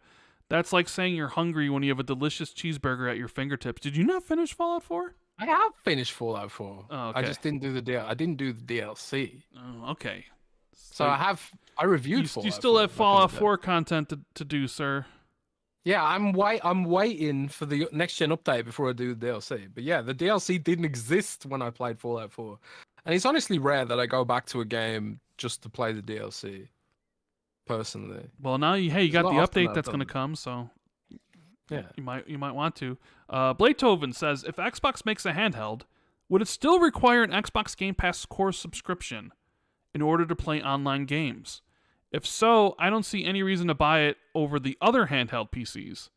Not when you can get every single game on there and more and not have to pay for Game Pass. That's a really good point. But I would say yes. And the reason for that is you have to pay for Nintendo Online.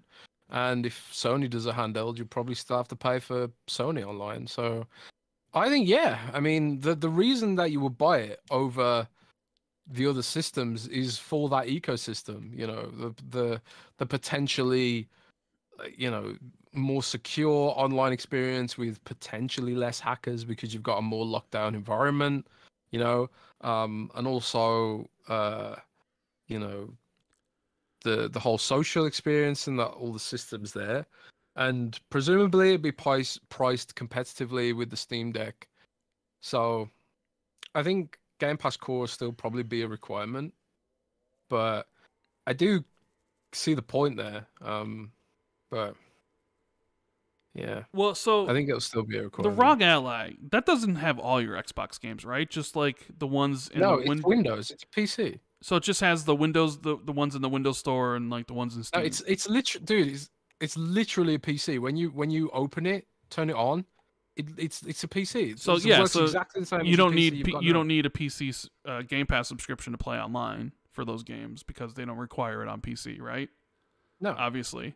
That's an interesting thing because you would think maybe the people getting a Xbox Go, as I think we're probably going to call it from now on, right? Xbox Go. Probably are existing Xbox users who already have Game Pass, so it would just like your account would be there, so you already have it. Although, like when Phil talked about this idea of new users, we need to get new users. You need to get new users. Is like an Xbox Go, an Xbox Handheld actually? What is the market for that? Like, is there somebody out there right now who's like, I'm not interested in an Xbox console, but they're making a handheld. Now I want one.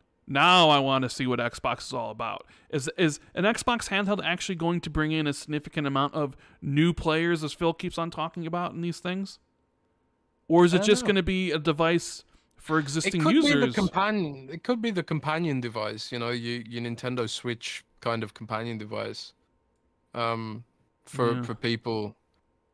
I mean, I think it's a potentially good combo. You know, if you're someone who doesn't want to buy Xbox games because you're mainly a PlayStation dude, maybe you buy a PlayStation Go, an Xbox Go with a Game Pass subscription. That's probably end up being the more cost-effective way of doing it. And then you cancel the subscription when you got nothing to play, and then you resubscribe when you've got something to play. I don't know.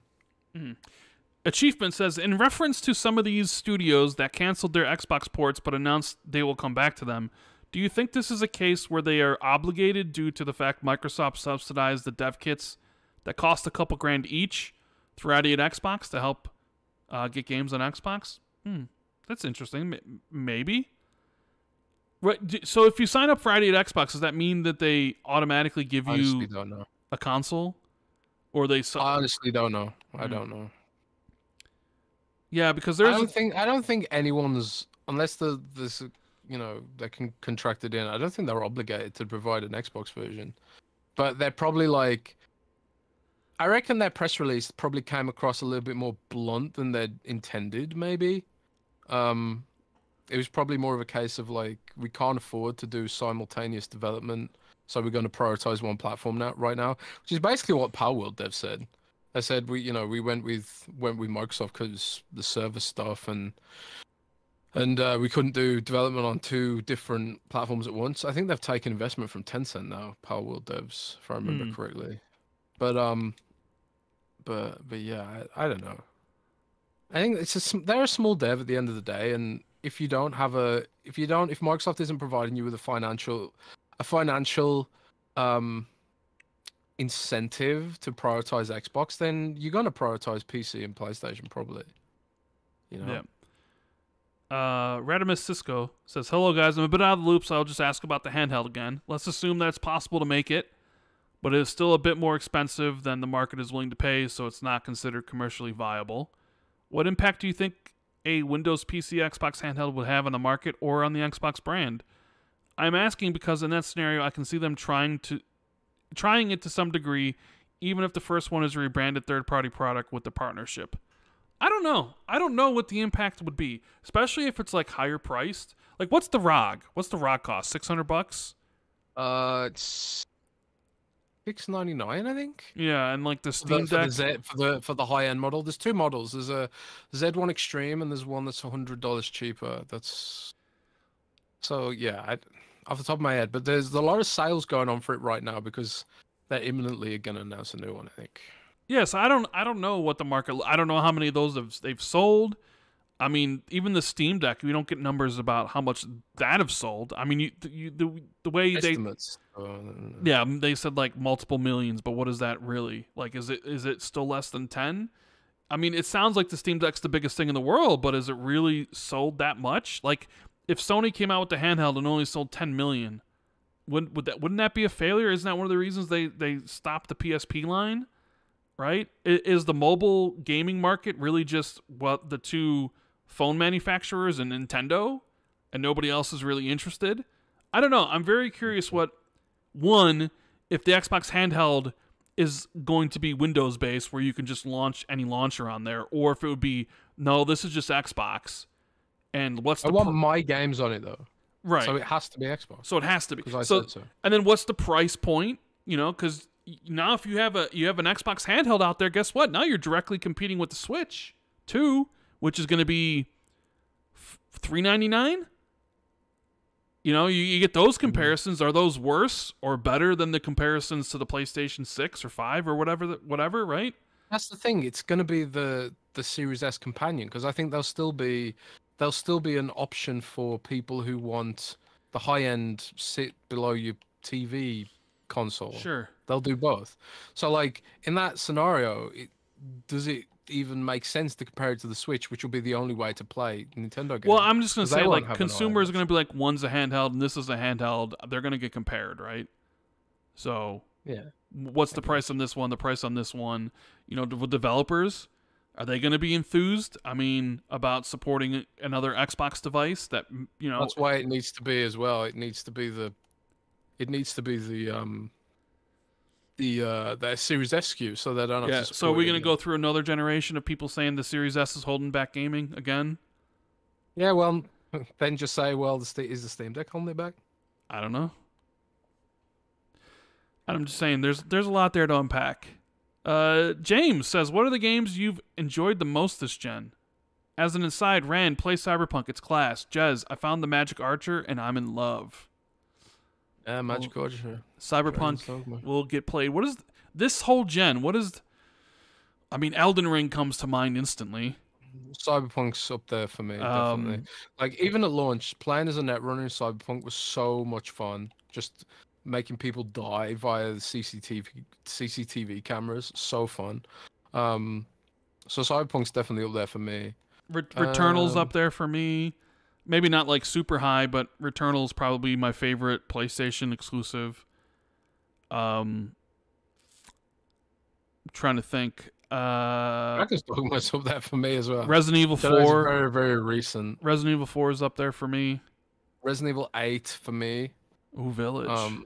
Yeah, I absolutely love Resident Evil Village. So good. Such a large amount of variety in that game. You know, for like considering it's like just a horror game, they do a lot of different kinds of horror in that game.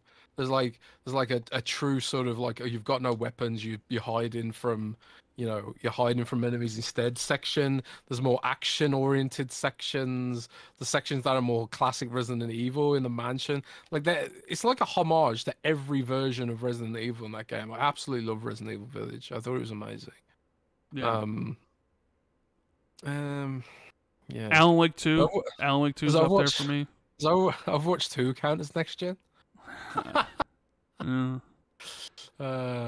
Man. Sierra 11 Kevin. I'm generally content with the Xbox passing on a Pro console this gen. However, I would like them to give more details on future hardware at the summer showcase. Maybe to counter message the PS5 Pro, they can have a scissor reel highlighting some of the better graphic games shown, saying, you can play these soon on the Series console, maybe even highlighting a console price drop. But after that, to end the show, they say, and also next gen starts in 2026. And they have a shadowy silhouette of a handheld dock console and a Series X style second console. Do you think that would be enough to calm current Xbox fans and perhaps slow down jumping over to the PS5 Pro? Well, I don't know. Certain Xbox fans are only going to be calmed if they came out and they said, we are not putting any more of our games on PlayStation and Switch. Yeah, I think so too. There's a segment of Xbox fans who that's the only way to like calm them down.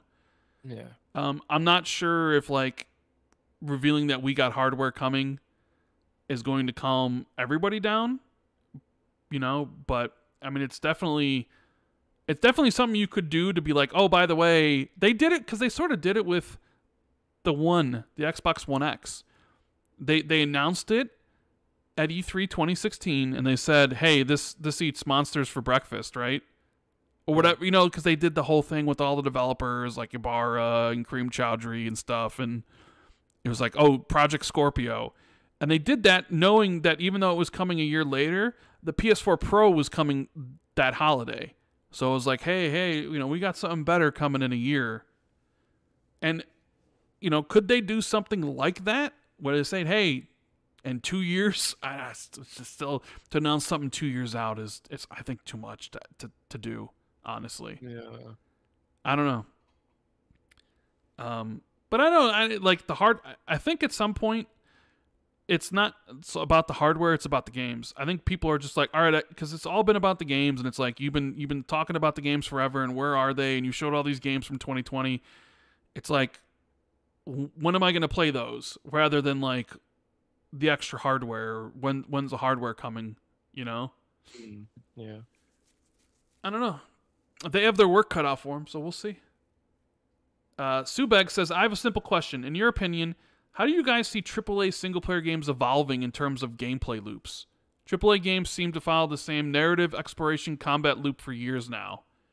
One way I can think of is having more engaged traversal. Hope you two have a wonderful day. Yeah, AAA games haven't really evolved much since the 360 era. That's pretty much set the standard for AAA gamings that most of these developers have followed ever since. And you don't get a lot of variation. They added in like crafting or like, hey, we need to pick up some of these items and then we'll craft stuff to that loop of cutscene, exploration, combat, cutscene, exploration, combat that a lot of games do go for. But then those games are really successful. This industry loves the copycat stuff, so it's only... But there's only so many ways you can interact in a game anyways. Like, there's only so many buttons on a controller. There's only so many things you can do. I don't know. I don't really see AAA games evolving much more than what they currently are, to be honest. I mean, I know no one wants to hear this, but AI probably has some kind of role to play there. AI. Oh, God. Yeah. I mean, undoubtedly, AI has some role to play in, generating content, interaction with NPCs, making more realistic NPCs that, like sometimes the pawns in Dragon's Dogma 2 will do things that I think is really uncanny. It's like, oh wow, how did the pawn know to do that? Like that you can send them to climb up a ledge that your vocation can't access, and they'll go up there and throw the ladder down for you. I think, oh, that's really cool. I do wonder, like, more intelligent party members is probably one thing that they could reasonably do with AI technology. But the problem is when you are using AI technology that way, every interaction comes with a dollar cost attached to it because you've got to pull the data down from the cloud, presumably. So, yeah, I don't know, man. There probably needs to be a technological breakthrough. I think, like, with regards, the big bottleneck for artificial intelligence right now is how much power it consumes, which puts a limit on how viable it can be as a business because it's so expensive to generate those tickets. But if there was like a clean energy breakthrough, like nuclear fusion technology or whatever, all the sci-fi kind of crap, maybe then gaming can evolve even more. For a while, everyone thought like VR and the metaverse kind of stuff would be the next big leap for gaming, but it's just too uncomfortable. A lot of this technology just has some kind of downside or drawback or bottleneck to really being, proliferating. So maybe at least for the foreseeable, AAA gaming is just going to be like more refined versions of what we've got now, where it's like the visuals get better, the effects get better. They add ray tracing, so it looks better or whatever. Yeah, but it's not actually changing the formula of how you interact, though, or what the loop is. For definite,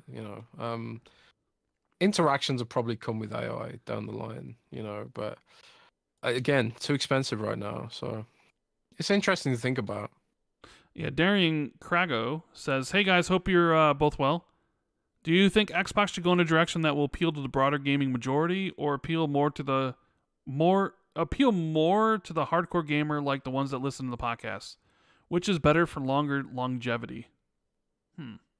In theory, you do both. In theory, you've got a market, and that's where they did the Series S in the first place. Was like we can tap a market where they only really want to play Fortnite. Don't need a high-end console to play Fortnite. Maybe the Series S for most people. For a hardcore Fortnite player, Series S is probably the best console for you because you don't need to play Fortnite 4K for God's sake, and it runs the game at 60. You can do it for free. You don't need Game Pass Core to play Fortnite now. So, that is probably your best option, right? So I kind of think Microsoft's trying to do both. I don't know how you appeal to the hardcore these days. The hardcore, like, doesn't just want great games. They also want to feel good about the platform they're using. I don't think Microsoft's done a great job about making people feel good to be Xbox fans at the moment. But I think they should do both. That's the real Dude, answer. And I don't think that's a lot to ask for. dude, look at this headline from PC Gamer. They did it again. Oh. Phil Spencer blames capitalism for games industry woes. Quote, I don't get the luxury of not having to run a profitable gaming business. Blames capitalism for game industry woes. Interesting choice of a headline, wouldn't you say? That is an interesting one. We got. I don't know. I think, yeah, like just I think like if you appeal to the hardcore, also appeal to the broader gaming majority. I think you kind of appeal to both, really. Yeah, I do both. Donataku goes, "What's up, y'all? Xbox is fine listed and greenlit your dream game with infinite budget, and it's guaranteed a 90 plus on Metacritic and everything you wanted. However, you have to get rid of 3 of the following Xbox-owned franchises forever to fund it: Halo, Gears, Forza, Fable, Elder Scrolls, Fallout, Pillars, Avowed, Warcraft, StarCraft, including World of Warcraft, Overwatch, Doom, Dishonored, Wolfenstein. What game are you making? What 3 franchises have to go?" All right, well. Bye, Forza. Goodbye, Fable. Goodbye, Dishonored. All right, That was well, goodbye, Pillars and Avowed. Goodbye, Warcraft and StarCraft. Goodbye, Overwatch. Wow. What game would I make? Oof. It's an interesting question. I'm not a very creative person, so I don't even know what I would really want. I'd make Pillars 3. Can't. It's gone. Pillars Avowed, no more. Not in my universe. Yeah, your universe is a Pillars 3. I'd give that budget, even though he hates me, I'd give that budget to Josh Sawyer, and I'd have him make Pillars 3. Interesting. With $1 billion budget. You know what? Screw it. I'm bringing back Quantum Break. We're doing Quantum Break 2. We're going to save Beth. And Nice. we're doing it, bro. That's what I'm doing. But we're getting rid of Warcraft, StarCraft, Overwatch, and Pillars and Avowed to do so. No. Sounds like a fair trade-off, right? No, it's an awful trade-off, bro. Lee Sanders says, "Great to see you both on the XCast this week, lads. Keep up the fantastic work. Any plans on Xbox 2 merch?" We actually do have an Xbox 2 merchandise store, and you can buy them from Rand's channel. I think if you go on Rand's channel and on the store tab, there is some Xbox 2 merch there. Actually, there is a metal shirt that I put on there, and I forgot to tell anyone about it. I had Sean LeBrie do an Xbox 2 logo in the style of like old school Metallica, and I don't think I ever told anyone about it. So if you want Xbox 2 merch, there is some stuff up there. There is. We do got to come up with more like T-shirts design and stuff. So yeah.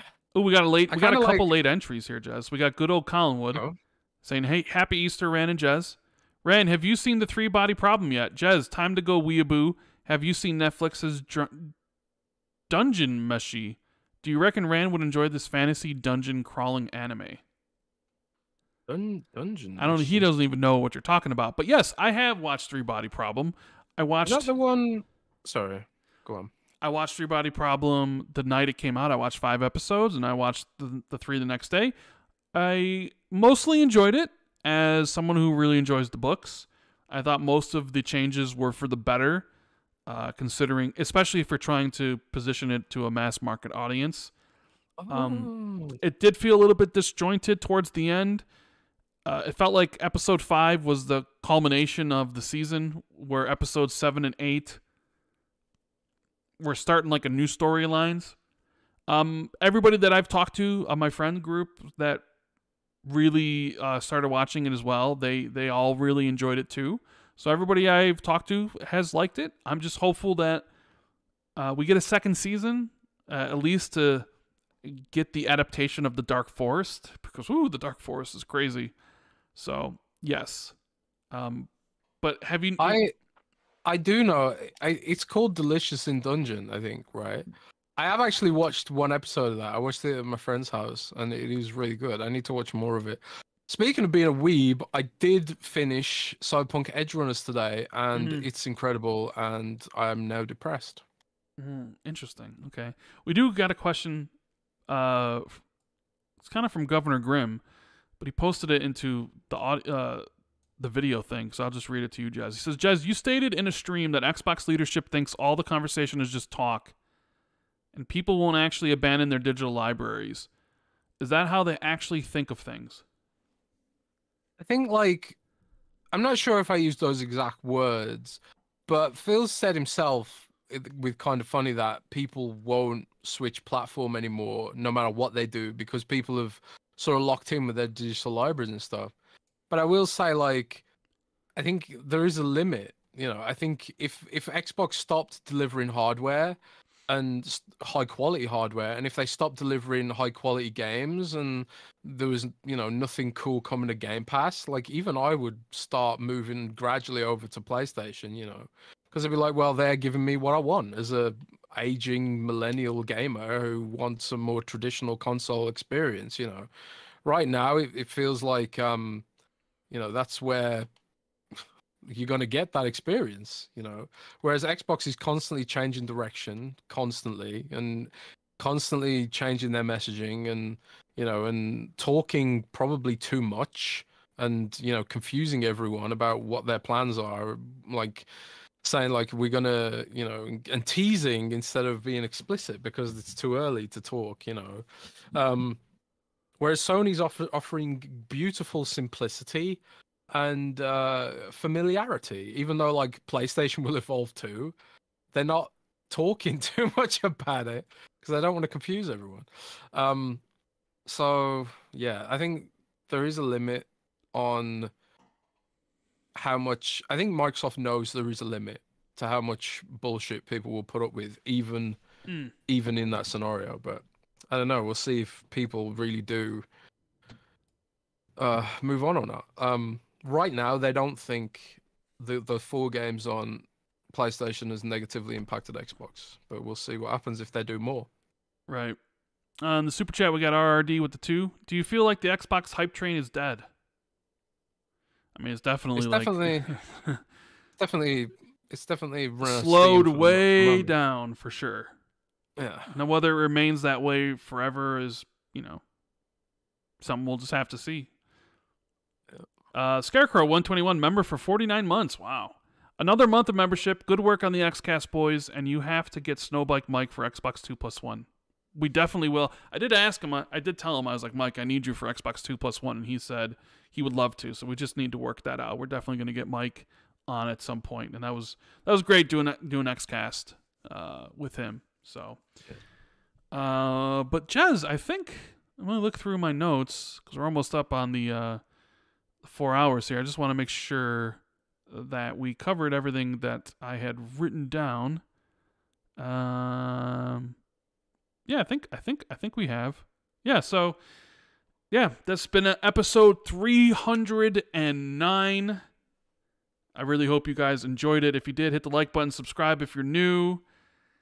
Check out the Patreon at patreon.com/XB2. If you're listening to this on the audio platforms like Spotify and iTunes, we appreciate you. Hope you're enjoying it. Listening to your car or wherever you listen to stuff, leave us a review or a rating. That really helps out. And yeah, hopefully we'll have some for. We'll probably, if we don't get somebody for Xbox 2+1 this week, we'll probably definitely do an Xbox 2 Ultimate. I'll work on getting someone as a guest for soon. But yeah, I just want to thank everybody for being here. You're all the best. Xbox community, the XB2 community is always fun to read the posts and the Discords and in the chat here for the podcast. So yeah, I don't know what else to say, Jez, other than hope you have a great weekend and keep it gaming, right? Hell yeah, happy Easter, and check out my No Rest for the Wicked preview pinned to my Twitter. Yeah, if you're interested. Dude, we're gonna have some ham and mashed potatoes and broccoli casserole for Easter. It's gonna be a good one. Yeah, I'm gonna sleep and sleep and sleep. But until then, we'll see you next week, guys, for episode 310. Later. Rock and roll, baby.